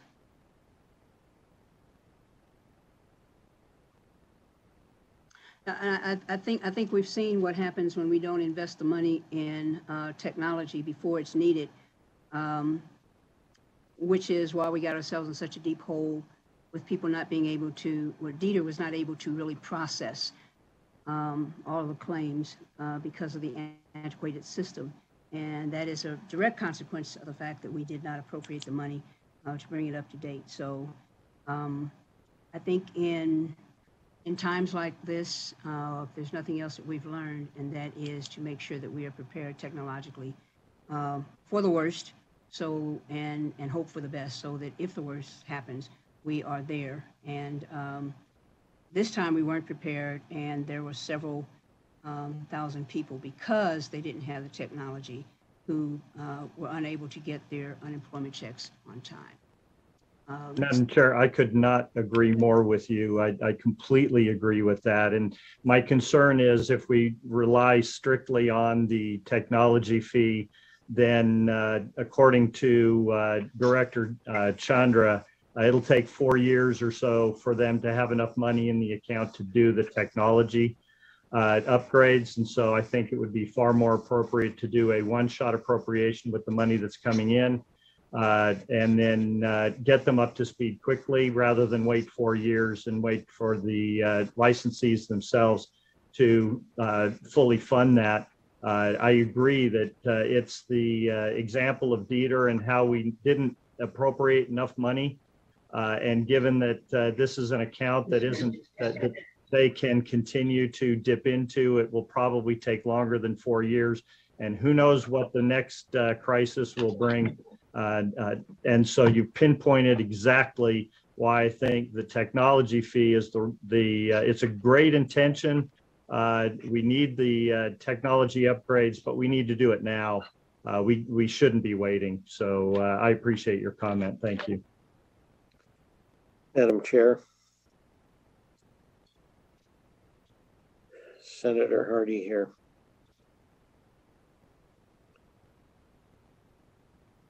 Yes, sir.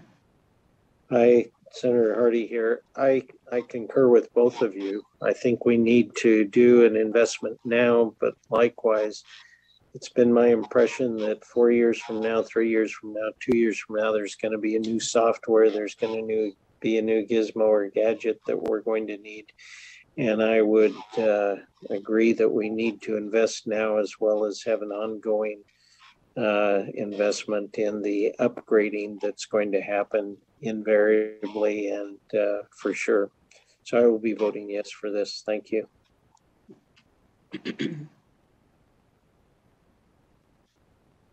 Thank you. Additional concerns?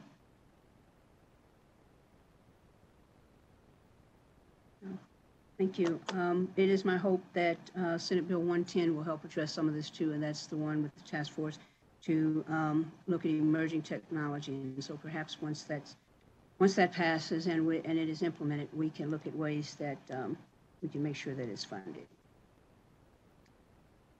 If there are no more questions or comments, Madam Secretary, please do a roll call. I have a motion by Senator Pickard and a second. Is that Senator Lang? Yes. No, Madam Chair. Motion by no, Senator Vice Chair Neal. Vice Chair Neal. Got you. I'm looking. It looked like Senator Lang was bobbing her head. Okay. All right. Somebody made the motion. We had a second. So, Madam Secretary, please do a roll call vote. It's kind of hard when you got like 1.5 hours of sleep. So anyway. Senator Hardy? Yes. Senator Lang? Yes. Senator Neal? Yes. Senator Scheibel? Yes. Senator Settlemeyer? With reservations. Was that yes with reservations? No with reservations. Thank you. Chair Spearman? Yes. Let the record show that the motion does carry.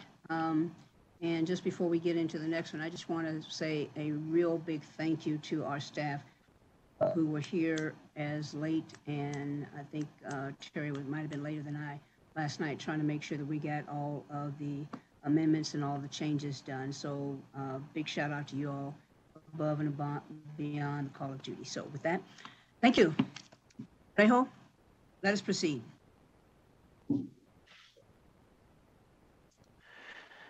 Thank you, Madam Chair. I'll just move up to the top of the list of bills to Senate Bill 260.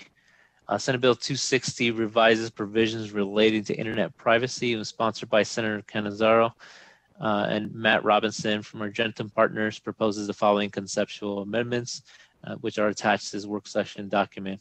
So the first amendment is to amend Section 2 to delete the reference to dissemination and to clarify that a data broker is a person whose primary business is the purchase of covered information. Number 2 is to amend sections 10 and 11 to delete provisions that reduce from 30 days to 10 days the amount of time that an operator is authorized to remedy a failure of providing a consumer a notice containing certain information relating to the collection and sale of covered information. Number 3 is to add a new section to the bill to amend subsection 2 of Nevada Revised Statutes 603A.330 to exempt from the definition of operator a person who does not collect, store, or sell covered information. Number 4 is to amend subsections 1 and 2 of section 11 to remove willfully and simply leave knowingly as the standard for a violation of the requirement to provide a notice containing certain information relating to the collection and sale of covered information. Number 5 is to add a new section to the bill to exempt the following organizations and information from the provisions of this bill, which are the Fair Credit Reporting and Fraud Prevention Organizations, publicly available data and information and data process pursuant to Federal Driver's Privacy and Prevention Act. Madam Chair, those are all the amendments. Thank you. Committee, questions or comments?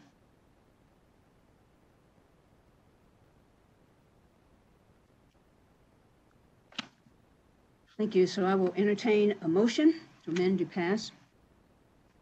So move, Senator Scheibel. Second. I think you're on mute. You did.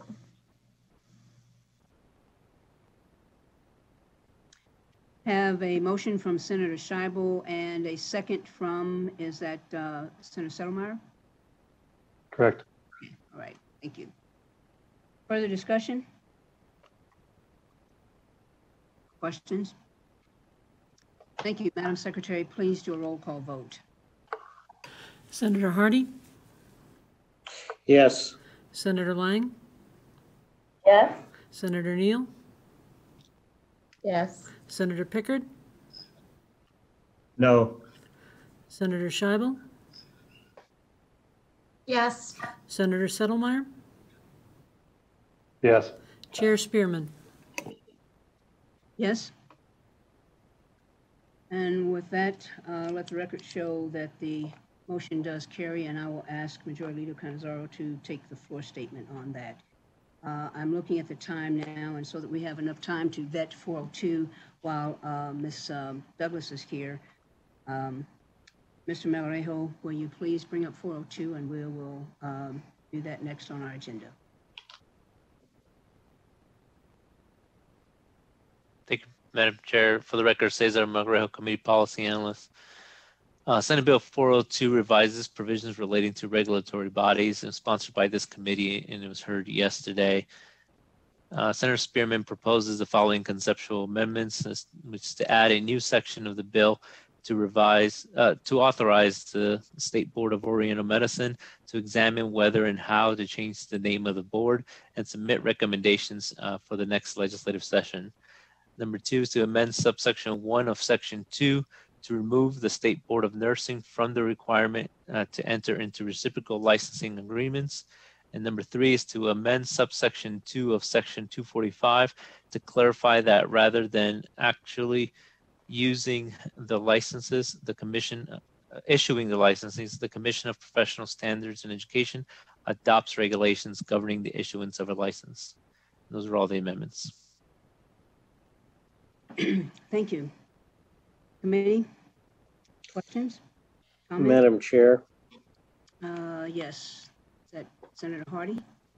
So I look at the State Board of Eastern Medicine being able to do what they need to do before January 1st, 2022. So I don't see this as a conflict with the prior bill that was discussed. So I am supportive of the bill. Thank you. Vice Chair Neal? So I had a question on the nursing amendment and them not doing the reciprocal licenses, but that's not applying to any other group. Why nurse carve out?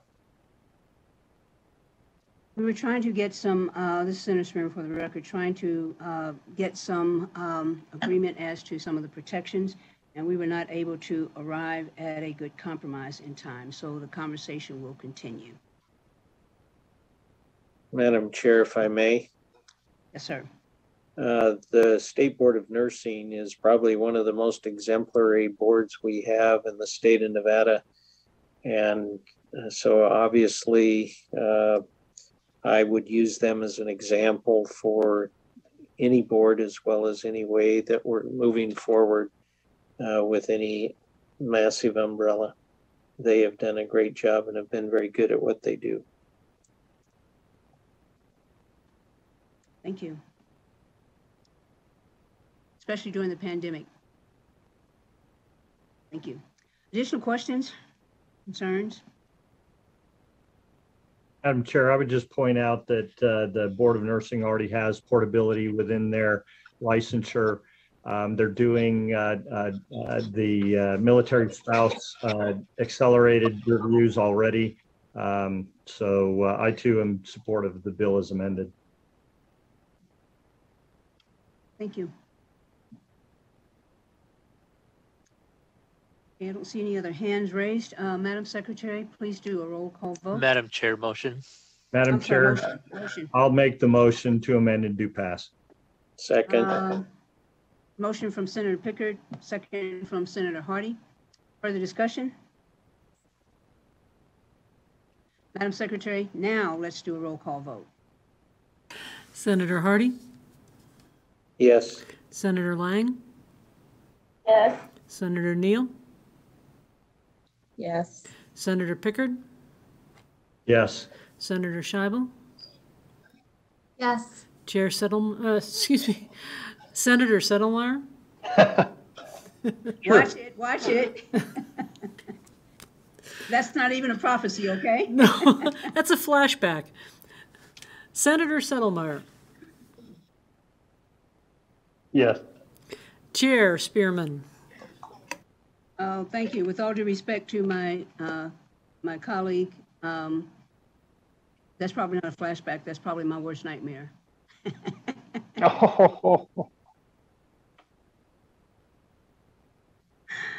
Just a little levity, Senator Settlemeyer. You know you cool with me, right?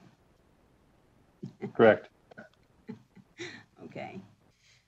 All righty. So I will take this floor statement on 402. And Ms. Douglas, thank you for taking some time out to be with us this morning. Appreciate it. And I think we got you out of here in time to get to your next appointment. Thank you so much. Good. Thank you, Chair. Mr. Melrejo, coming up next.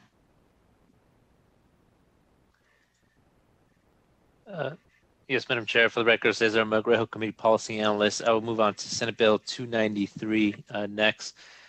Senate Bill 293 revises provisions relating to employment. It was sponsored by Senator Canizaro. Senator Canizaro proposes the following conceptual amendments.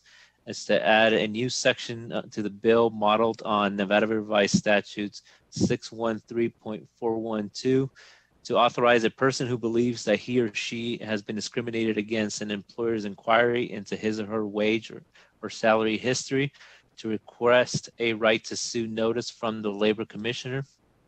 Second amendment is to delete Section 2 of the bill, which indicates the employers affected by this bill. Instead, add a new provision to Section 1 of the bill to define an employer for the purposes of Section 1. And number 3 is to delete Section 6 and 7 of the bill so that it is clear that the Labor Commissioner, not the Nevada Equal Rights Commission, enforces Section 1 as provided in subsection 5 of Section 1. Number 4 is to amend Sections 1 and 9 through 12 to require the employer to disclose the salary range or wage rate to an applicant under certain circumstances. And the last amendment is to delete subsection 2 of Sections 1 and 9 through 12, which provides that an applicant is not prohibited from voluntarily disclosing their wage or salary, and an employer is not prohibited from using the voluntary disclosed information to determine the rate of pay of the applicant. And Madam Chair, that's all the amendments. Thank you. Committee, questions or comments?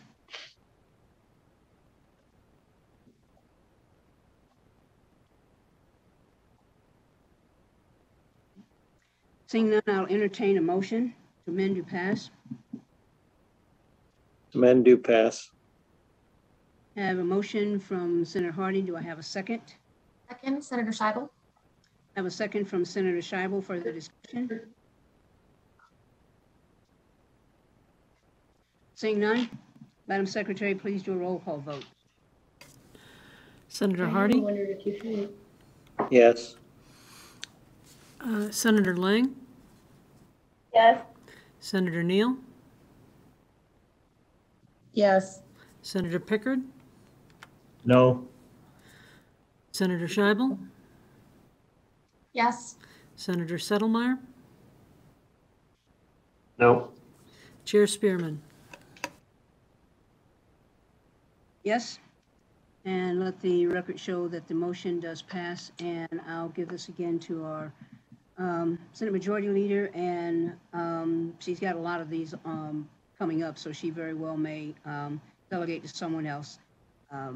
So let's make sure that we know who's going to take the floor statement. But for right now, I'll ask Senator Canizaro. She'll take it. And with that, Mr. Marmolejo.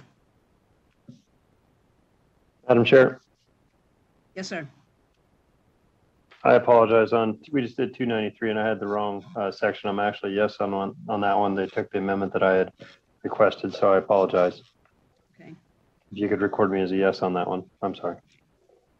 Noted. We'll rescind the no vote, and you're actually yes, correct? Correct. Thank you. So the motion passes, and we'll ask the Majority Leader to take the floor statement on that. Okay. Mr. Marmolejo. Thank you, Madam Chair. From Cesar Marmolejo for the record. Our next bill is Senate Bill 295, which revises provisions relating to industrial insurance. And it was, again, sponsored by Senator Canizaro, and it was heard on April 2nd. Mr. Todd Inglesby, President of Professional Firefighters of Nevada, proposes the following amendment. The amendment is to amend subsection 4 of section 2 of the bill to limit the application of the bill only to compensation paid to certain professionals, primarily firefighters, police officers, and arson investigators for a disability related to lung disease, heart disease, and hepatitis. And those are all the amendments. Thank you, committee members. Any questions, comments?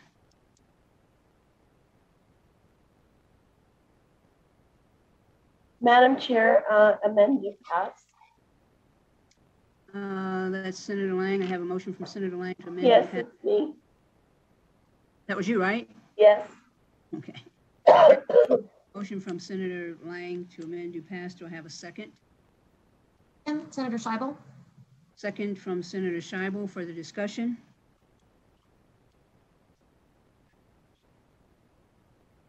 Madam Secretary, please do a roll call vote. Senator Hardy? Yes. Senator Lang? Yes. Senator Neal? Yes. Senator Pickard? Yes. Senator Scheibel? Yes. Senator Settlemeyer? Yes. Chair Spearman? Yes. Thank you, and let the record show that the motion does carry. And again, I will assign this to Senator Canizaro or her designee. So, Mr. Marmolejo, we're up next on, was it 307? Yes, Madam Chair. Cesar Marmolejo, Committee Policy Analyst. Senate Bill 307 revises provisions relating related to the sale of alcoholic beverages is sponsored by Senator Don Darrell Loop and was heard on April 6, 2021. To the members and to the chair, there is a new amendment that was submitted just a couple of minutes ago. It is uploaded to Nellis. You may have to refresh your page to be able to see it, but it's labeled as SB 307, proposed amendment from Nevada wholesalers. And Mr. Alfredo Alonso submitted the amendment as well as the initial amendment attached to this work session document. From a quick review of the amendment, I believe that the new amendment on Nellis will delete subsection 1 of section 2, which provides that a supplier may not discriminate between wholesalers in this state with respect to freight charges. The next amendment, which is still remains the same as what's included in the work session document, is to amend subsection 9 of section 3 to prohibit a supplier from requiring a wholesaler to keep a minimum inventory of the supplier's alcoholic beverages or other items that exceeds the number of days credit extended to the wholesaler by the supplier. And number 3 is to amend subsection 3E of section 4 to clarify the language which provides that the additional 20,000 barrels of malt beverages manufactured by a person who operates one or more brew pubs must be sold to a wholesaler located outside of the state. Madam Chair, I believe Mr. Alfredo Alonso and the sponsor, Senator Don Darrell Loop, are on Zoom, which can clarify any questions.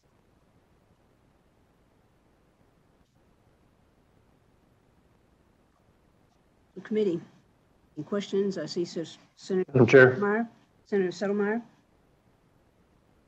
Thank you, Madam Chair. I appreciate the discussion and the deletion. So we're getting rid of the language under section 2 that it was changed to unjustified distinctions. So that just goes away. So that way we're not trying to figure out freight charges in that respect in the bill anymore. I just wanted to get that clear on the record that section 2 is now not being changed. Marilyn Don Darrell Loop for the record. We have deleted in the actual bill, if you look at lines, section 2, page 4, lines 8 and 9, including without limitation with respect to price or freight charges. After some discussion late last night and early this morning, that was amended. I appreciate that. Thank you, Senator. I appreciate that very much. The reason I'm having time following it is we're looking at an amendment we just got minutes ago. And of course, it doesn't have the same page numbers and the same line numbers as you because there are no line numbers Correct. On the one we're looking at. So I just wanted to make sure that was on the record. The last thing I had to do that would give me comfort and allow me to vote for the bill is changing section 7. Why don't we just change section 7 to state that individuals have the right, Nevada businesses, small businesses in the state of Nevada have the right to ship up to a gallon within the state. Because as you're leaving the bill as it is now, you're allowing Wine of the Month Club to ship into this state. So why not give the same rights to Nevadans? Thank you very much, Marilyn Don Darrell Loop for the record. Senator Settlemyer, thank you for that suggestion. As I mentioned, we had some late night and very early morning discussions, and I know that you had some angst about the freight and pricing, and so that's why that was deleted, along with a couple other members. I had not heard your entire bill hearing yesterday, but am happy to take that back to the parties that I'm working with. I appreciate that. For now, then I'll be a no unless we can somehow make sure that Nevadan businesses are at least on the same foothold as California, Utah, and other businesses. Thank you. Vice Chair Neal. Yeah, thanks, Madam Chair. I had a question on, because I'm trying to, so the second amendment, which is the wholesalers amendment, can we get a little bit more conversation around section 3? I believe it's section 3 sub 9. Marilyn Dondero Loop for the record. Thank you, Senator Neal. I would refer that question to either Mr. Alonso or Mr. Reed, who are both on the line with me. Thank you.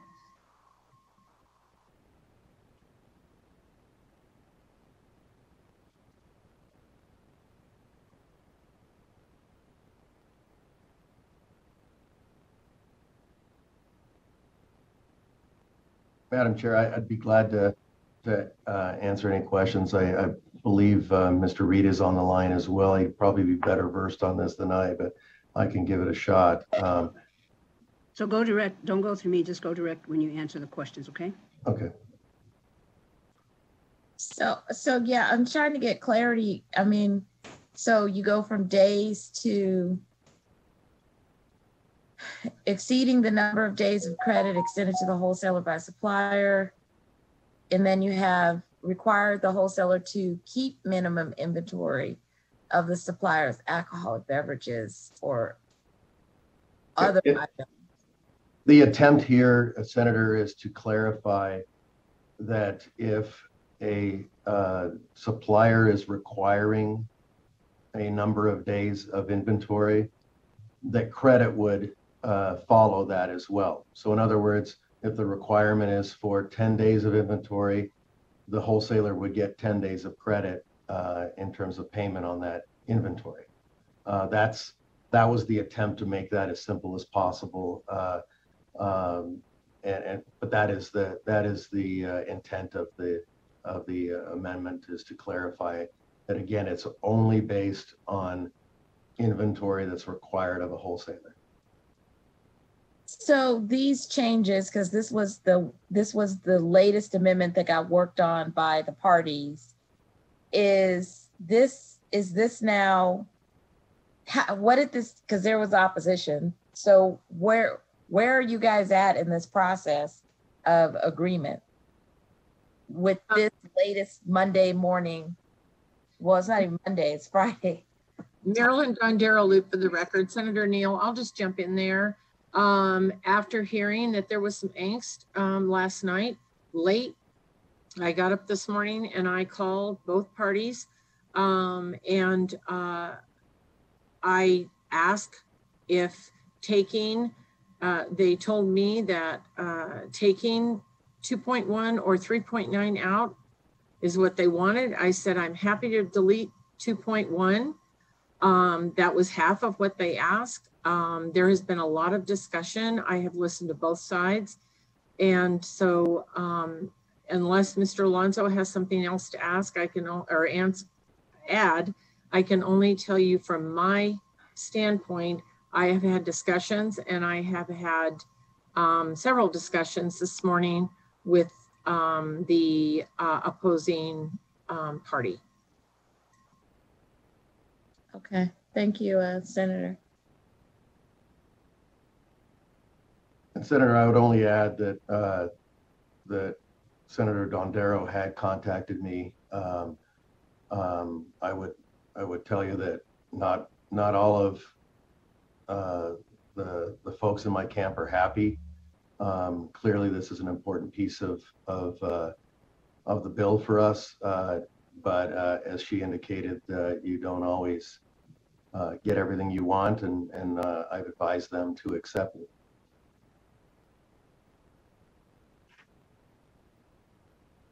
Thank you. Senator Pickert? Thank you, Madam Chair. I'm in the same boat. We've not had time to really digest this, let alone hear from the two sides. And as I said in the original hearing, I feel like a parent trying to referee two squabbling kids. But interestingly enough, last night I spoke to the third child that wasn't heard from. I was talking to one of the local retailers who expressed, I was surprised at his knowledge of the discussion. People are paying attention to this, and they suggested that if the suppliers who are not going to just absorb, he didn't believe that they're just going to absorb freight costs. And we heard in the testimony that Part of the problem is, logistics. The suppliers will ship a truckload, not multiple truckloads. And so there will be increased costs. I don't think this resolves that. So I'd be surprised if the suppliers came up, but the retailers suggested that no matter what happens, the suppliers aren't going to absorb the cost. The wholesalers aren't going to absorb the cost. So it's the local guy who ends up footing the bill. Now, I don't know how much of that is accurate. I just don't know enough about this industry because I don't purchase the stuff. I don't deal with this on a legal basis. But, I was really persuaded by the retailer who said, this is ultimately going to raise our prices, and they're trying to recover. And so to the extent that they expressed to me a desire to, just kind of hold tight and let's let the market resolve this so that it doesn't result in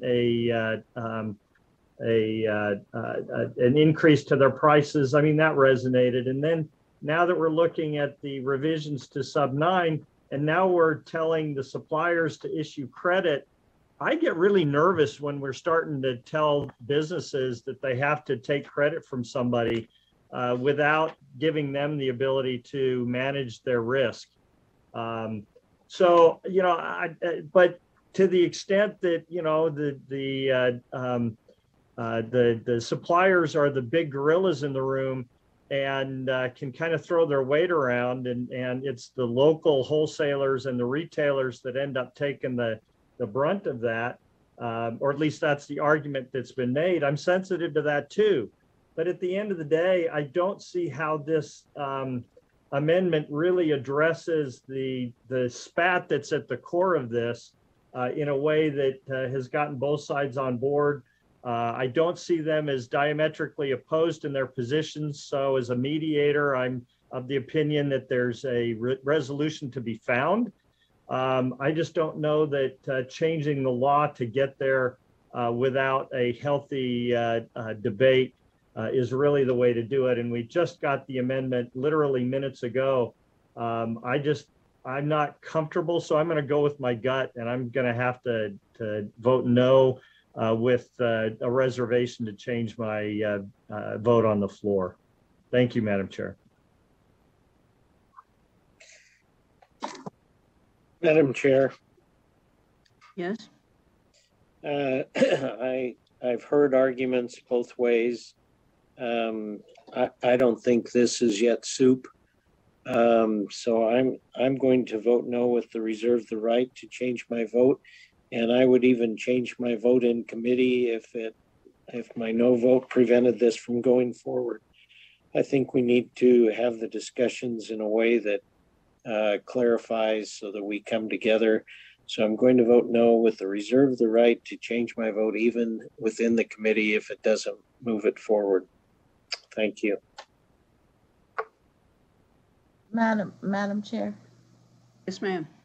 I know that Senator Dondero Loop has worked hard, and this has been a stress for her. I'm going to vote yes with the reservation to change my vote.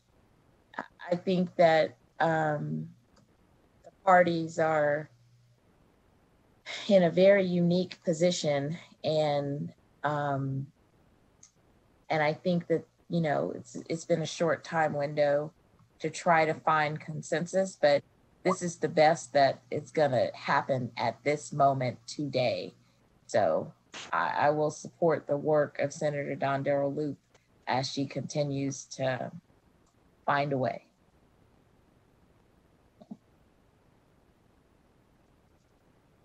Madam Chair.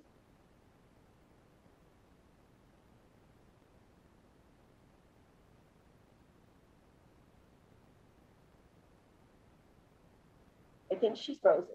Madam Chair. Is she? Go ahead, Senator Lang. I don't know what happened. So, Madam Chair, Senator Lang for the record. I too thank Senator Dondero Loop for all the work that she's done I know that there are people in the industry that are still opposed to this bill and feel like they'd like to come to the table and have conversations. I know it's been a long road for everyone involved, and but I too agree with Senator Neal, Vice Chair Neal, that we're at the best place we can be for today, that we should get this out of committee.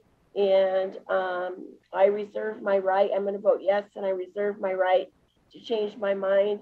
But I think those conversations need to happen before this comes to the floor. And it would be better for all of us sitting here today for the parties to come with a resolution that everyone could agree with, because I think that, I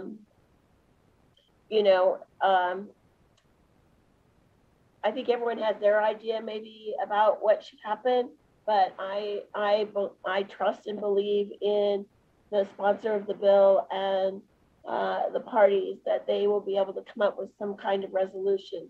So with that, Madam Chair, I would make a motion that we amend and do pass. Madam Vice Chair, this is Cesar Magrejo, Community Policy Analyst. Looks like the chair got kicked out of Zoom. She's trying to log back on now. We might need to take a small recess. Okay, hello? Can you all hear me? Madam Chair, we can hear you now. Okay, yeah, I got, something happened and the internet went out, and so when I started talking, and just as I started talking, the internet went out. So let me finish my point. Yeah, let me finish my point. My point was that we have, there were two sides that had very persuasive arguments or positions. Okay, there we go. This one, that one, okay. Which camera am I looking at? Camera two? Okay. So both sides had very compelling points to consider, and I had an opportunity to talk with a couple of folks from both sides, so I could kind of chew this around. And I think I will support this because I think this is probably, at least for right now, the best that we can do. And if we can do better, then there will be an opportunity to try that once it gets out of committee, and you all can continue to talk. But I think the late night and early morning efforts by Senator Dondero Loop have been laudable. And so with that, I don't know if Vice Chair, had you already started doing a motion? Yeah, amend and do pass. Okay, I'm smiling. I got my mask on so you can't see it, but I'm smiling. So we have. That I didn't amend and do pass. Chair Spearman, Senator Lang, Senator Lang had made the motion to amend and do pass. Okay, so we have a motion from Senator Lang. Do I have a second? Second. A second from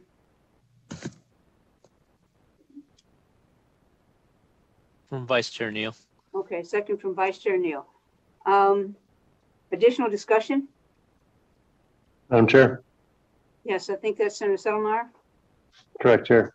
I appreciate the work that's been done. I hope to continue to work with the idea of trying to actually help the smaller Nevada businesses that exist, that are the distillers, the craft brewers, and the wineries that are in the state of Nevada, by looking at the gallon limitation and changing that. But the other reality is this bill will only increase price as it is done in other states. And at this time, I don't want to increase price on my consumers. Thank you. I'll be voting no. Thank you, Senator Settlemyre. Yes, that's Senator Hardy. Yes. So the thing that I realize is that because of all of the differences that are coming up and have come up and have been discussed and have been vetted and some not vetted totally, I think this isn't yet soup. I will be voting no, but if it requires my yes vote to get it out of committee, I will switch my vote. And no matter which vote I do, I reserve the right to change it on the floor. Thank you, Madam Chair. Thank you. Additional questions, comments? I just want to make sure that, I think, so you have I was a yes with the reservation to change, but to get it out. I know you had technical difficulties. Did you have your question answered or no? I don't think this is one of these impossible bills to chair. So we just need to roll with this and let Senator Dondero Luke keep working. Okay, and so with that, Madam Secretary, let's do a roll call vote. Senator Hardy? No. Senator Lang? Yes, and I reserve my right. Senator Neal?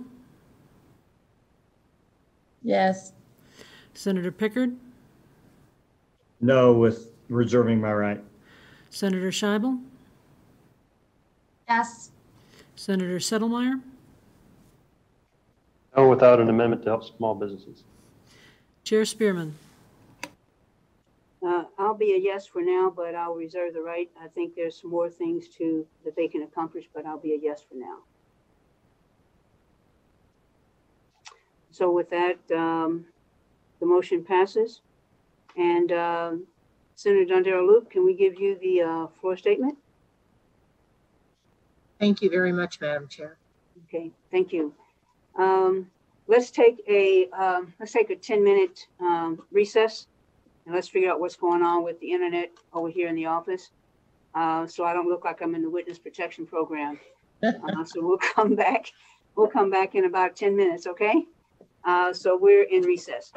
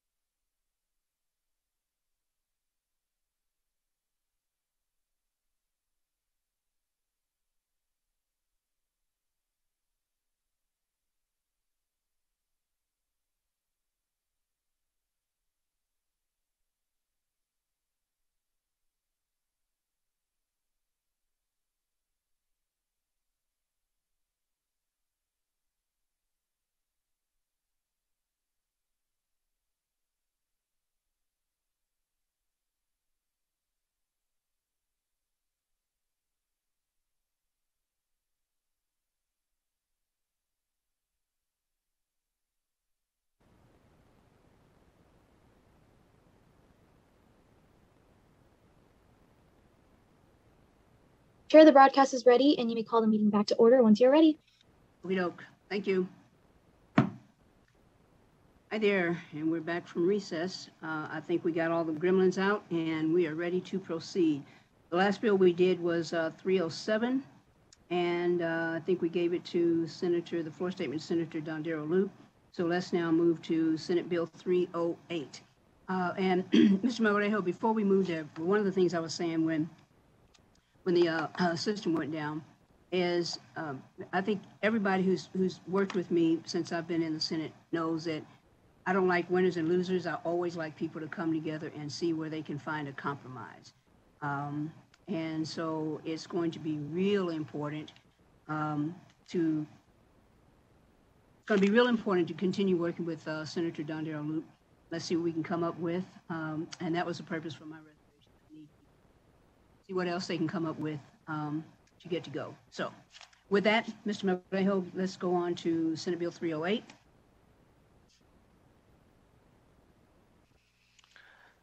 Thank you, Madam Chair. For the record, Cesar Morejo, Committee Policy Analyst. Senate Bill 308 provides for the establishment of a work-sharing program and is sponsored by Senator Dondero Loop. Senator Dondero Loop proposes the following conceptual amendments as to add a new section to the bill to make the provisions of Section 11, which require the administrator to establish and maintain a work-sharing program effective only to the extent that funding is available. And the second amendment is to amend the effective date of the bill to be upon passage and approval for purpose of performing preparatory administrative tasks, and on July 1, 2022 for all other purposes. And Madam Chair, that's all the amendments. Thank you. Committee members, questions or comments?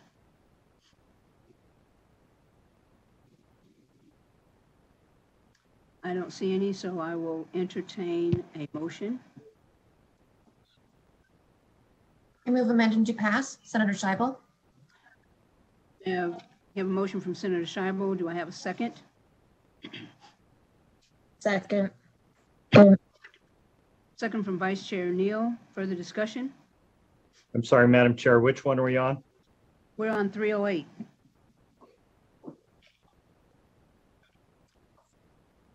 Okay, does Mr. Melgarejo need to read it again? You got it in your work session? Sorry, Madam Chair. No, I've read the work session document. I'm not convinced. I'm of the opinion that we should not allow the expansion of services until they get their core mission fixed. This doesn't resolve the problems that, in fact, it has a potential to make it a little more difficult to resolve some of the problems. So I'll be a no on this. Thank you.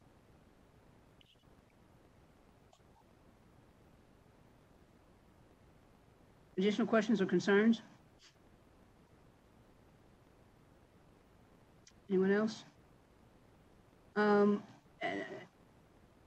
I think Dita's on the line, but I'll just say this is how I understand it. This is the one where instead of laying off 3 people, if you can do some work sharing, that happens. Is that correct, Senator Dondero Loop? Yes, ma'am, it is. Yes, Madam Chair, it is. And you are correct. Dieter is on the line for questions. Okay. So here's my question, and let me see if I can make it very simple.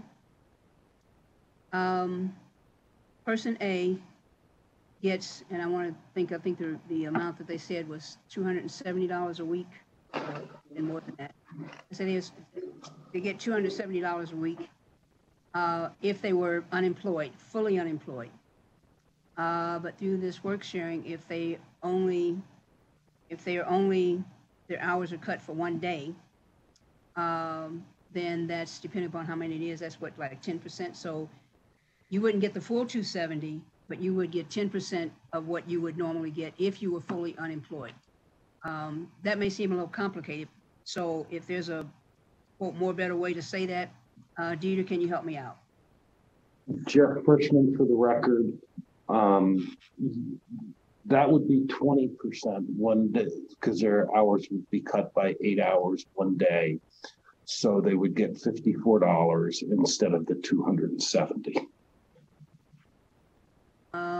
Okay, so it would be coming from whatever their pay would be if they were fully unemployed, correct? Jeff Frischman, for the record, yes, it would come from their UI, based on their UI benefits they would be eligible for, should they have been unemployed. It's a little bit garbled. I don't know if it is for anybody else. Jeff Frischman, I'll re-answer. Jeff Frischman, for the record, it's not from their pay. It's the 54. It would be what they would be eligible for from unemployment from their benefits. But otherwise, yes, you are correct.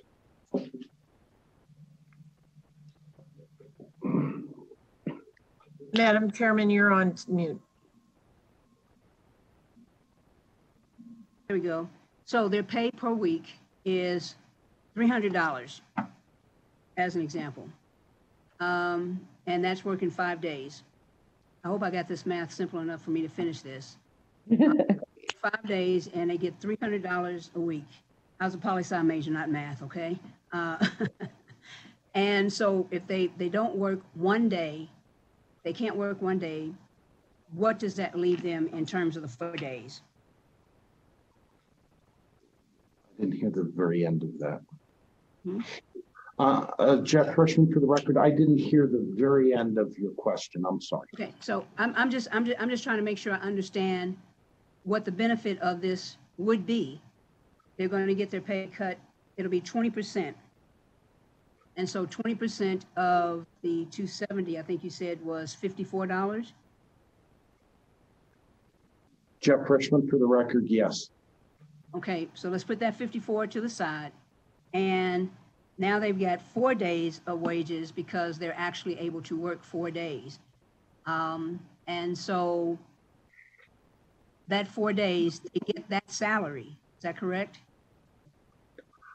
Jeff Frischman, for the record, I believe what we're doing is mixing up wages and pay versus unemployment benefit entitlement. Yeah, so here's what I'm trying to do. I'm trying to see if I understand that 20% of something is better than 100% of nothing. Jeff Frischman, for the record, typically that's a true statement, yes. Okay, yeah. So that's where I'm going. I'm trying to see if this benefits the 4 people who have taken off that 1 day. Somebody takes off Friday, somebody takes off Monday, somebody takes off Wednesday, whatever the schematic is. They're going to get what they would have gotten, a percentage of that, what they would have gotten for unemployment. They're going to get that because their wages have been cut, their hours have been cut, whatever the qualifications are, they're going to get that. Them getting that does not negate them getting the regular pay for the rest of the time that they are able to work. Do I have that right? Jeff Frischman, for the record, yes. So my math ain't good, so let me come up with a new number. So if the remaining amount minus that 1 day is $240 for that week, they will get that plus the 54 in the unemployment benefits, the percentage that they would be entitled to for unemployment benefits. Do I have that right? Jeff Frischman, for the record, yes. So 240 plus 254, that's what, 294? Jeff Frischman, for the record, I too am a poli-sci major, but yes, those numbers add up. Okay, so they're gonna get, they won't get everything that they would have gotten, but they will get something. So they're not losing any pay by participating in this. And I guess that's my point. They don't lose any of their regular pay that's separate from unemployment. They keep their regular pay, but because their hours or their days, whatever has been reduced, they are now eligible for a percentage of what they would get for unemployment. Jeff Frischman, for the record, absolutely correct. So you take those two numbers, A plus B equals C. Jeff Right? Frischman, for the record, correct. Ah, well, you know, I got it right. I understand it. Okay. Thank you.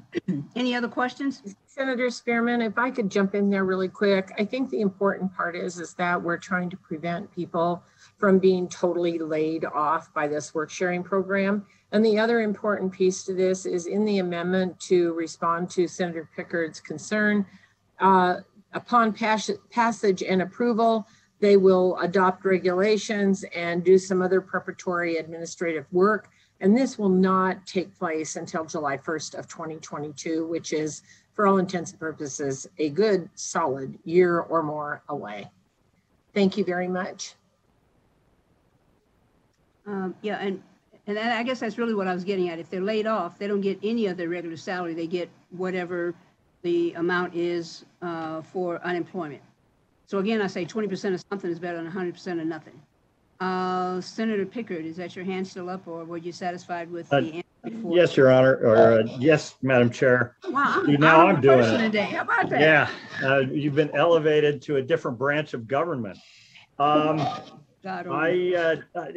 concern is that the testimony we saw in the hearing was things like, you know, this is a new program within their system, so they've got to adopt the regulations for it. Then they have to reprogram their services, which, if you remember from the testimony on SB 75, part of the reason they had to stand up a separate system for the PUA program was because they couldn't get programmers on the 30-year-old COBOL system that UI is currently under. And so it sounds to me like we're just exacerbating the existing problem. And Dieter hasn't even asked that we don't have one bill that's been introduced to actually fix the problems that exist. People aren't getting paid in a timely fashion. And I appreciate the fact that we did get the response from Dieter as to their backlog. It looks like they've essentially worked through it, and that's wonderful. But we haven't even addressed the underlying problems. And so all this bill is going to do is pile more on to a system that can't do it. And nobody's asked for the money to rebuild the system. So we end up expanding services when we haven't even addressed the core mission of Dieter and their ability, the resources and the ability to do it. So I think while this is certainly laudable, and I completely agree that 20% is better than zero, no question about that. I just think we're adding fuel to a raging dumpster fire, and it's time to address the actual issues before we expand their services. I have a real problem with that. Marilyn Dondero Loop for the record. Senator Pickard, I feel your passion, but I have worked very closely with Dieter. And I do believe Dieter has worked very hard. And I do believe that, as with furloughs, by the way, we give people a day off and we don't pay them.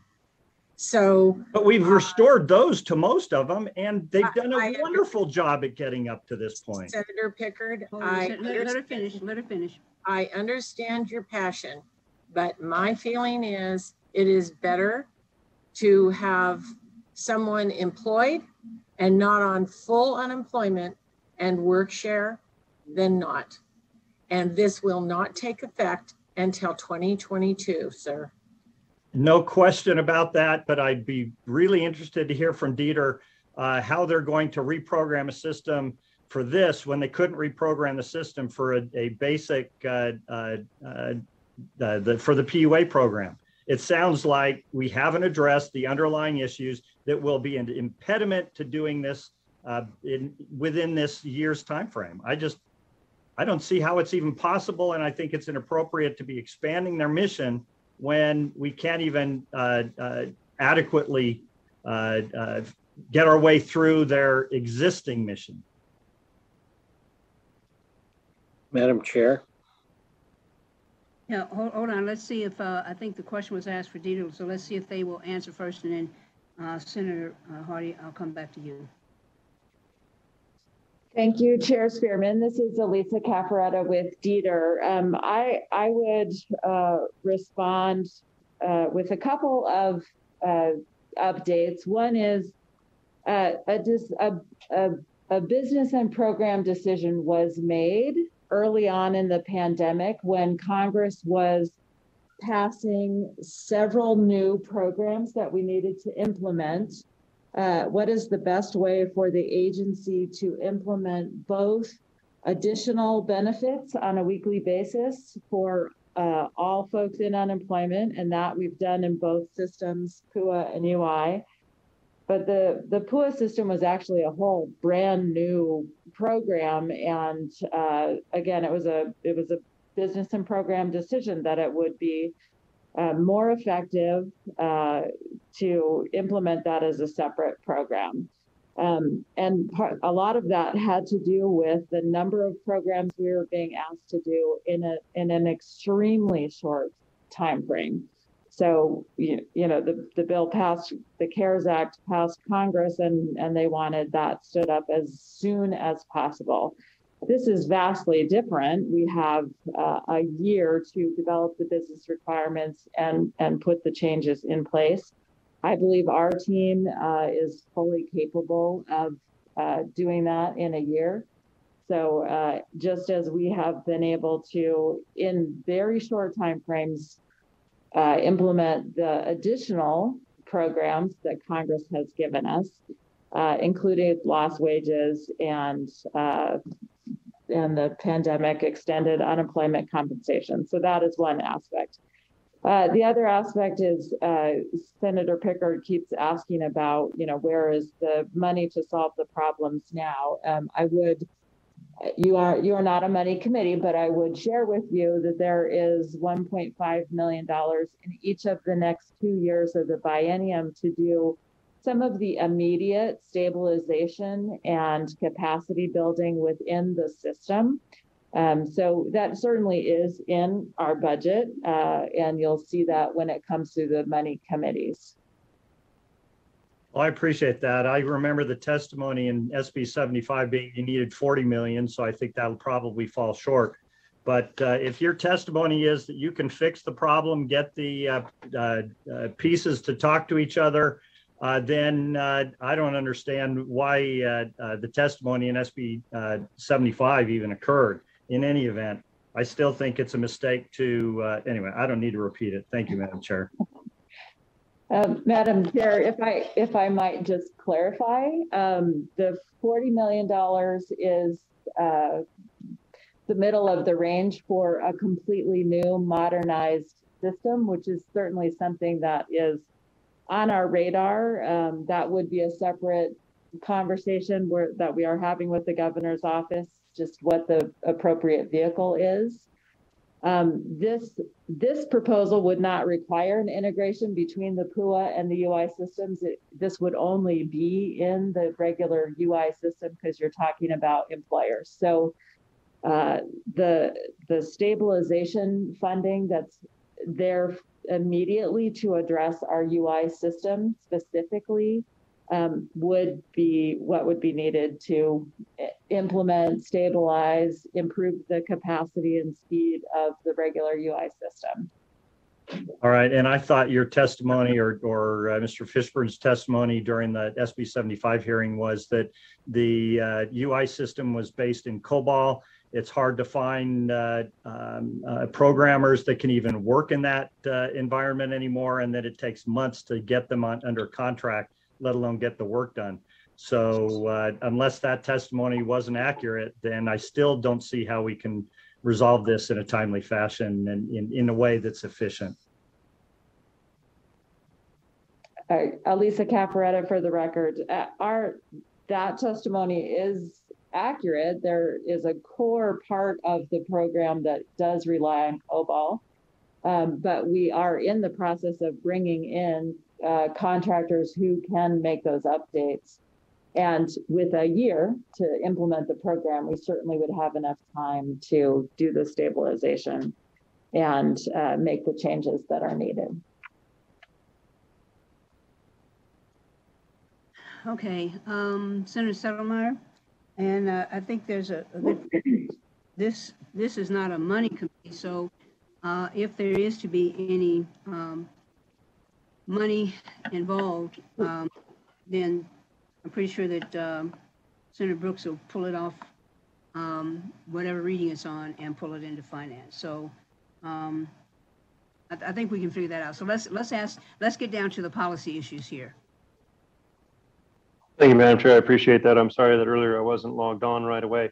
I also am having some internet problems. I sincerely suggest and request that if anybody gets kicked off the internet anymore, we actually think about going old school, and all of us that are in the building actually going to the committee room and thus alleviating this internet debacle. But that's just my opinion.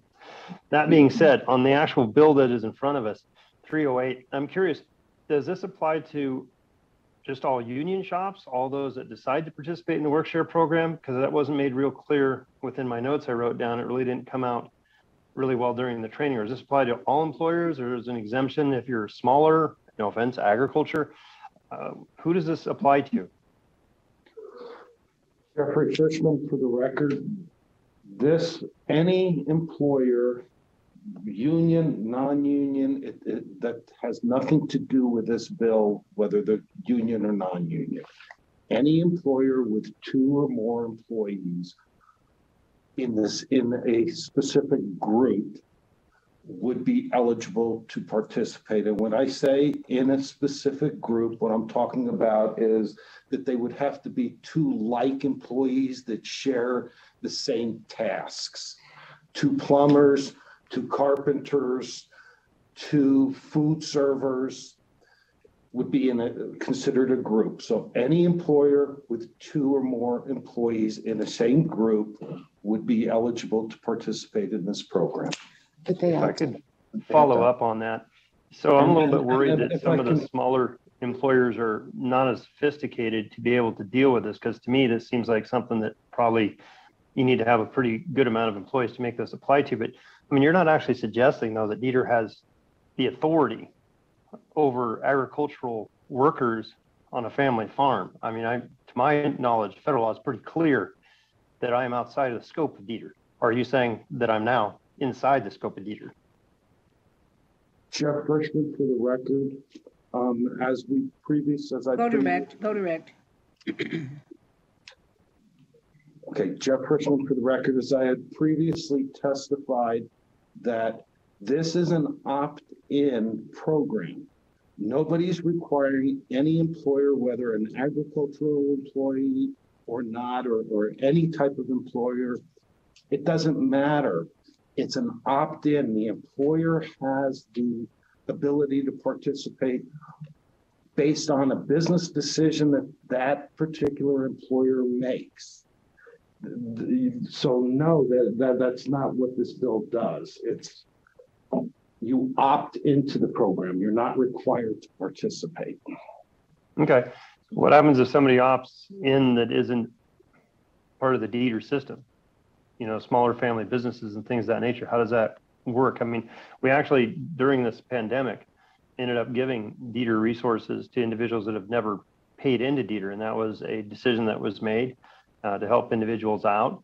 And it was made also by the federal government to make them eligible for the $600 and the $300 increase, even though the employer has never paid in any way, shape, or form into the program. So I'm just kind of curious, how are you leaving it to just people that currently pay into unemployment insurance, or is this eligible for people who even don't pay into it?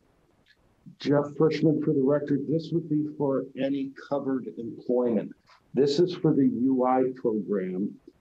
PUA, which is the program that you described as for people who never paid in, et cetera, the way you characterize that, that's a whole separate program. This is strictly for those participating employers in the UI program. Your regular type of employers, what you would consider a regular employee-employer relationship. Greatly appreciate that. And I appreciate the clarification and getting that on the record. I'm still concerned because I still think that smaller employers, you're asking them to come away from a mom and pop operation potentially to think about doing this type of work. And if they have 3 employees and those 3 employees are constantly saying they want this program, I don't know. I think it can be very problematic for the smaller employers. I wish we could have, I don't know. It's difficult to try to figure out, but I appreciate the answers and the time. Thank you, Chair. Madam Chair, Marilyn Dondarello for the record. I just want to confirm with Senator Senator Settlemyer, excuse me. This is, I will repeat, an opt-in program. So if I want to do this and I'm at a store and you're in a store right next to me and I decide to do it, you don't have to do that. And I would also tell you that there are a lot of people and companies that pay into unemployment that have never used it. So it kind of goes both ways. So this is an opt-in. You go to Dieter and you opt in. Nobody's saying your family farm or anybody's family farm, but maybe the guy that sells the corn wants to do it. So there is no mandate that you do this, but it does help your fellow citizen. I appreciate the concept of that, Senator, very much. And the larger agricultural operations do have to pay into Dieter. And so as indicated, they would be considered a covered employee, would be allowed to opt into that. Could create a situation though, where you then started having, which is, maybe that's a good thing for employees to sit there and say, well, you didn't give me this option and therefore I'm going to go quit you and I'm going to go work for that guy. Of course, sometimes 2 weeks later, you find out that other guy's no good and you want to go back the other way. So I don't know. A lot of confusion. Thank you. Yeah, there is a lot of confusion on your part, and I'll be happy to explain it, but that's not the way it works. Thank you very much. You call on Vice Chair Neal. So thank you, Chair Spearman. I respect this dialogue that's happening, but I would like to call the question so we can vote on this measure to try to move it out of committee, please. Question's been called. We have the motion, correct? We have a second, correct? Okay. Motion was made by Senator Lang, is that right? Senator Neal. Senator Neal. Madam Chair, Hello? Senator Scheibel made the motion to amend due passes and it was seconded by Senator Neal. Okay, there we go. Thank you. Thanks for keeping notes. So, Madam Secretary, please do a roll call vote. Senator Hardy?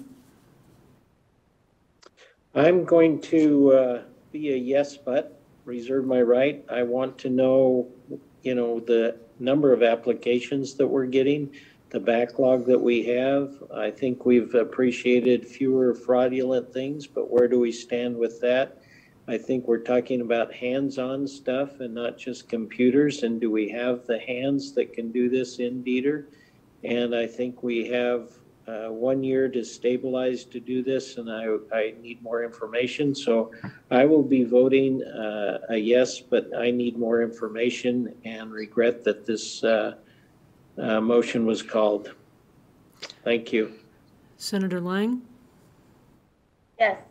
Senator Neal? Yes. Senator Pickard? No. Senator Scheibel?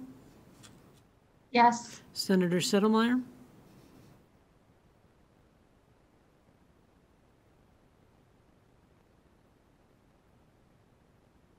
Mute. Chair Spearman? Yes. Senator Settlemyer?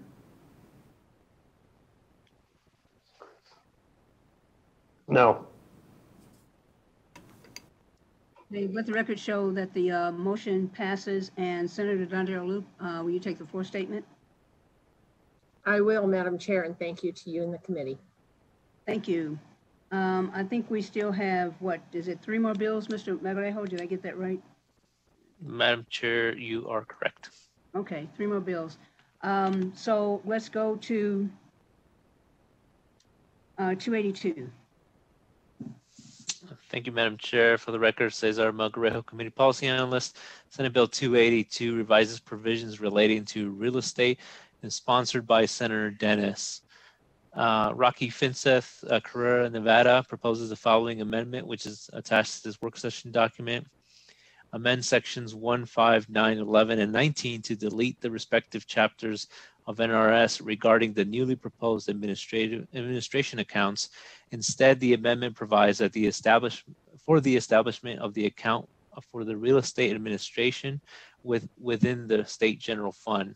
Amendment number 2 is delete provisions of sections 1, 5, 9, 11, and 21 regarding the requirement that money collected from the technology fee be separately accounted for and used for acquiring and maintaining technology used by the division. Amendment number 3 adds a new section to the bill to amend NRS 645.842 to reduce from $300,000 to $100,000 the minimum balance maintained in the Real Estate Education, Research, and Recovery Fund. In addition, the amendment removes the provisions that any funds over the minimum remaining in the fund be set aside and used for real estate education and research or for any purpose authorized by the legislature.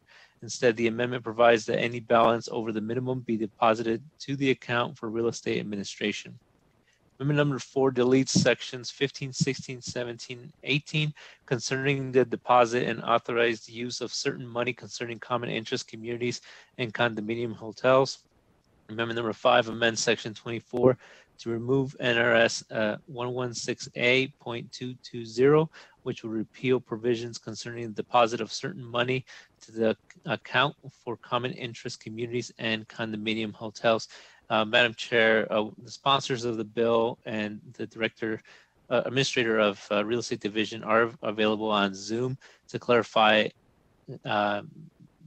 whether there are any additional amendments than those proposed here in the work session document. Okay, thank you, Mr. Magalejo. And I want to be clear about something. It's a little bit after 11, and I know everybody that's in this committee is probably on another committee, and I'm trying to be respectful of the fact that the other committees may want to meet, not late, but maybe want to meet early. So we're not here again till midnight tonight. So that's why I'm asking if we've covered the subject, then, and there's anything new that we need to find out, then let's do that. But let's be respectful that there are going to be some other committees that have to meet this afternoon, and we want to make sure that they have ample time to do that. So are there any questions, additional questions that have not been asked or answered? Madam Chair, Joe Hardy. Yes, sir. In keeping that in mind, I would just recognize that I can be positive and reserve the right to change my vote and move this along. That would be good. We're going to need to have a motion. Do I hear a motion? I would move to approve and reserve my right to change my mind. Okay, so is that amend and do pass? Amend, do pass. I'll second Chair Spearman. Have a motion from Senator Hardy, second from Senator Lang. Discussion on something we've not already covered. Madam Secretary, please. Madam Chair, if I might just, I again think it's a mistake to charge for something that the division can already pay for themselves. So duly noted. Thank you, sir. Thank you. Let's make sure we have that in the notes. Madam Chair, this is Cesar Melcorejo, Committee Policy Analyst for the record. Before the work session, there was a couple of conversations back and forth whether there would be additional amendments. Would it be possible to get the sponsors to clarify that these are all the amendments? Sponsors on the line? Madam Chair, this is Senator Dennis.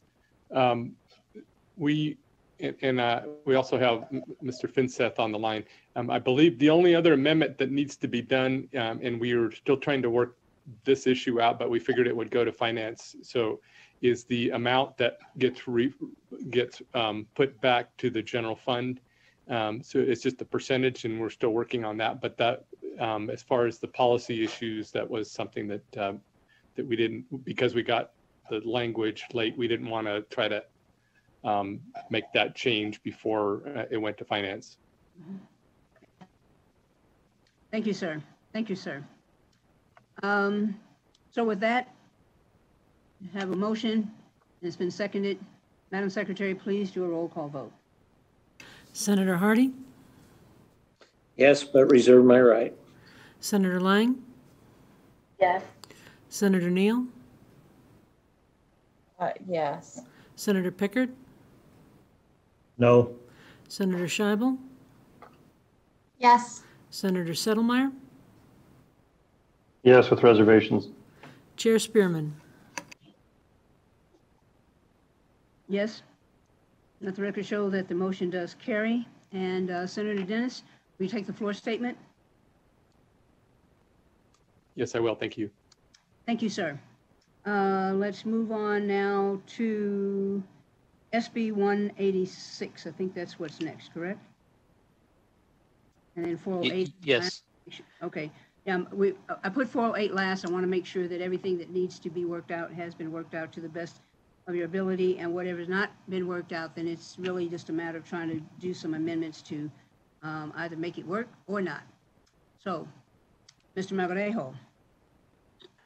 Thank you, Madam Chair. For the record, Cesar Margarejo, Committee Policy Analyst. Senate Bill 186 revises provisions relating to collection agencies and was sponsored by this committee and was heard yesterday. Senator Spearman proposes the following conceptual amendments, which is to delete subsection 4 of section 1, which would have required a collection agency to include in the report to the commissioner certain information concerning demographic information of a debtor. Instead, require a collection agency to include in the report the zip code of each debtor from whom the collection agency collected a debt for a homeowners association. And Madam Chair, I believe that's all the amendments. Thank you. And just one correction. If I remember correctly, the fourth word on that line was without, and that came before any of the demographics. So we changed the wording so that people would understand that without means you don't include it, and we just went to zip code. So the bill never asked them to collect demographics. It said if available, but without. And so last I checked, without means you ain't got nothing. So, and the amendments are there to clarify the language. Additional questions? Seeing none, I'll entertain a motion. Amendment to pass. I have a motion from Vice Chair Neal. Do I have a second? Second, Madam Chair. I have a second from Senator Lang. Further discussion? Madam Secretary, please do a roll call vote. Madam Chair. Yes? Thank you, Madam Chair. This is Senator Settlemeyer. I'm still very concerned with the bill. It changes how HOAs work, and I'm a little bit worried about how that will play out. In that respect, I'm going to vote no, but I'll reserve my right and see if I can try to find a place for it. Thank you. Thank you. I appreciate that. Additional questions? Senator Pickard? Thank you, Madam Chair. I was actually thinking along the same lines. I think it's kind of sad that it's where it started. I like where it's ended up, but this would cause a wholesale change to how community management companies do their jobs. And I think while it's well intended, I think we need to avoid doing damage to that industry. Thank you. Madam Chair. Yes. I appreciate the zip code change, and so I will be voting for this with reserving my right, trying to figure out how we can protect normal business transactions that protect people on every way they may appear. Thank you. Thank you. And with that, let's, Madam Secretary, let's do a roll call vote. We may even be able to get lunch. Senator Hardy? Yes, reserving my right to change. Senator Lang? Yes. Senator Neal? Yes. Senator Pickard? No. Senator Scheibel? Yes. Senator Settlemeyer? No. Chair Spearman? Yes. Let the record show that the motion does pass, and I'll take the floor statement. Thank you all. Now, I believe the end is in sight. Senate Bill 408, which we heard this morning. Mr. Kent, were you all able to get to a place of go with those who had questions and able to do something with section 1? And I think we concluded that that would be okay. The changes that had been made would indeed protect small businesses. Is that correct? 186 or 401? 408. Madam Chair, just this is Cesar Magrejo for record. So just to notify the members of the committee, the work session document for SB 408 is included up on Nellis, or is uploaded up on Nellis. Again, you might have to refresh your page, but we have included the work session document, which reflects the original amendment submitted by Mr. Kent. And Mr. Kent was also able to submit a second document that's also attached to this work session document, which addresses some of the concerns that were brought up during this morning's hearing. Madam Chair? Yes. My major problems and concerns were within section 1, which according. Madam Chair, just hold on. Senator Settlemeyer? Thank you, Madam Chair. I appreciate the amendments that were done to section 1. That's where I had a lot of my concern and angst with some of those issues. In that respect, I think the document does a good job of reflecting those changes. And if you're amendable, I'd say amend to pass based on the most recent document whenever you're willing to entertain said motion. Okay, I need to make sure that the questions, because this is a bill that we had not discussed 2 or 3 times. Someone was getting ready to say something when Senator Settlemeyer was talking. I was going to say second. Okay, so let's hold that in abeyance. Any other questions, clarifications? So, Mr. Magrejo, do you have anything to add in terms of expounding on what the amendments did or do? Madam Chair, just as Senator Settlemeyer indicated, the amendment does delete the sections 1 and 12 in their entirety. And the amendment, the initial proposed amendment also deletes proposed language in subsection 1K of section 3. And then the secondary document submitted by Mr. Kent does delete proposed language in line 12 of section 11. And finally, it deletes subsection 1G of section 9, which I believe Senator Neal had concerns. Thank you. Now that we've heard that, additional questions other than the ones we've heard? Okay, Madam Secretary, please do a roll call vote. Senator Hardy? Yes. Senator Lang? Yes. Senator Neal? Yes. Senator Pickard? Yes. Senator Scheibel? Yes. Senator Settlemeyer? Yes. Chair Spearman? Yes. And the motion carries. Senator Settlemeyer, you want to take the floor statement? Sure. Thank you. Okay. So I believe we have completed our work. Is that correct, Mr. Magrejo? We have all the bills that we could hear and could pass out. The 408 was the last one on work session, correct? Madam Chair, that's correct. Okay. Madam Chair. Yes, sir. On SB 276, I would like to reserve my right. I voted yes, but reserve my right to change. Thank you. Okay. Thank you. Duly noted.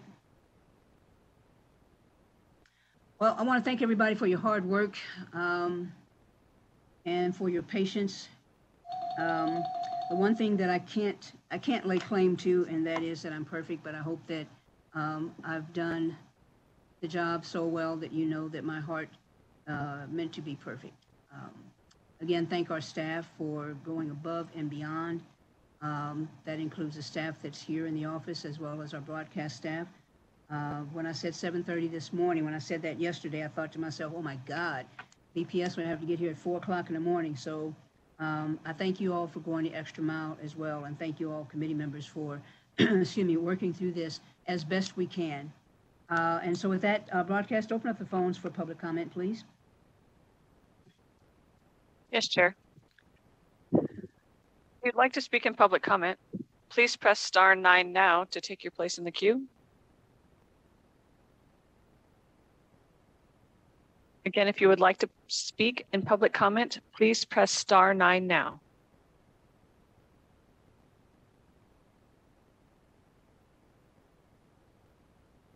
Chair, you have no callers for public comment at this time. Okay, thank you so much. We've done 2 straight weeks of every day, so on Monday, the meeting will be canceled and we will pick it up again on our regular meeting day, Wednesday.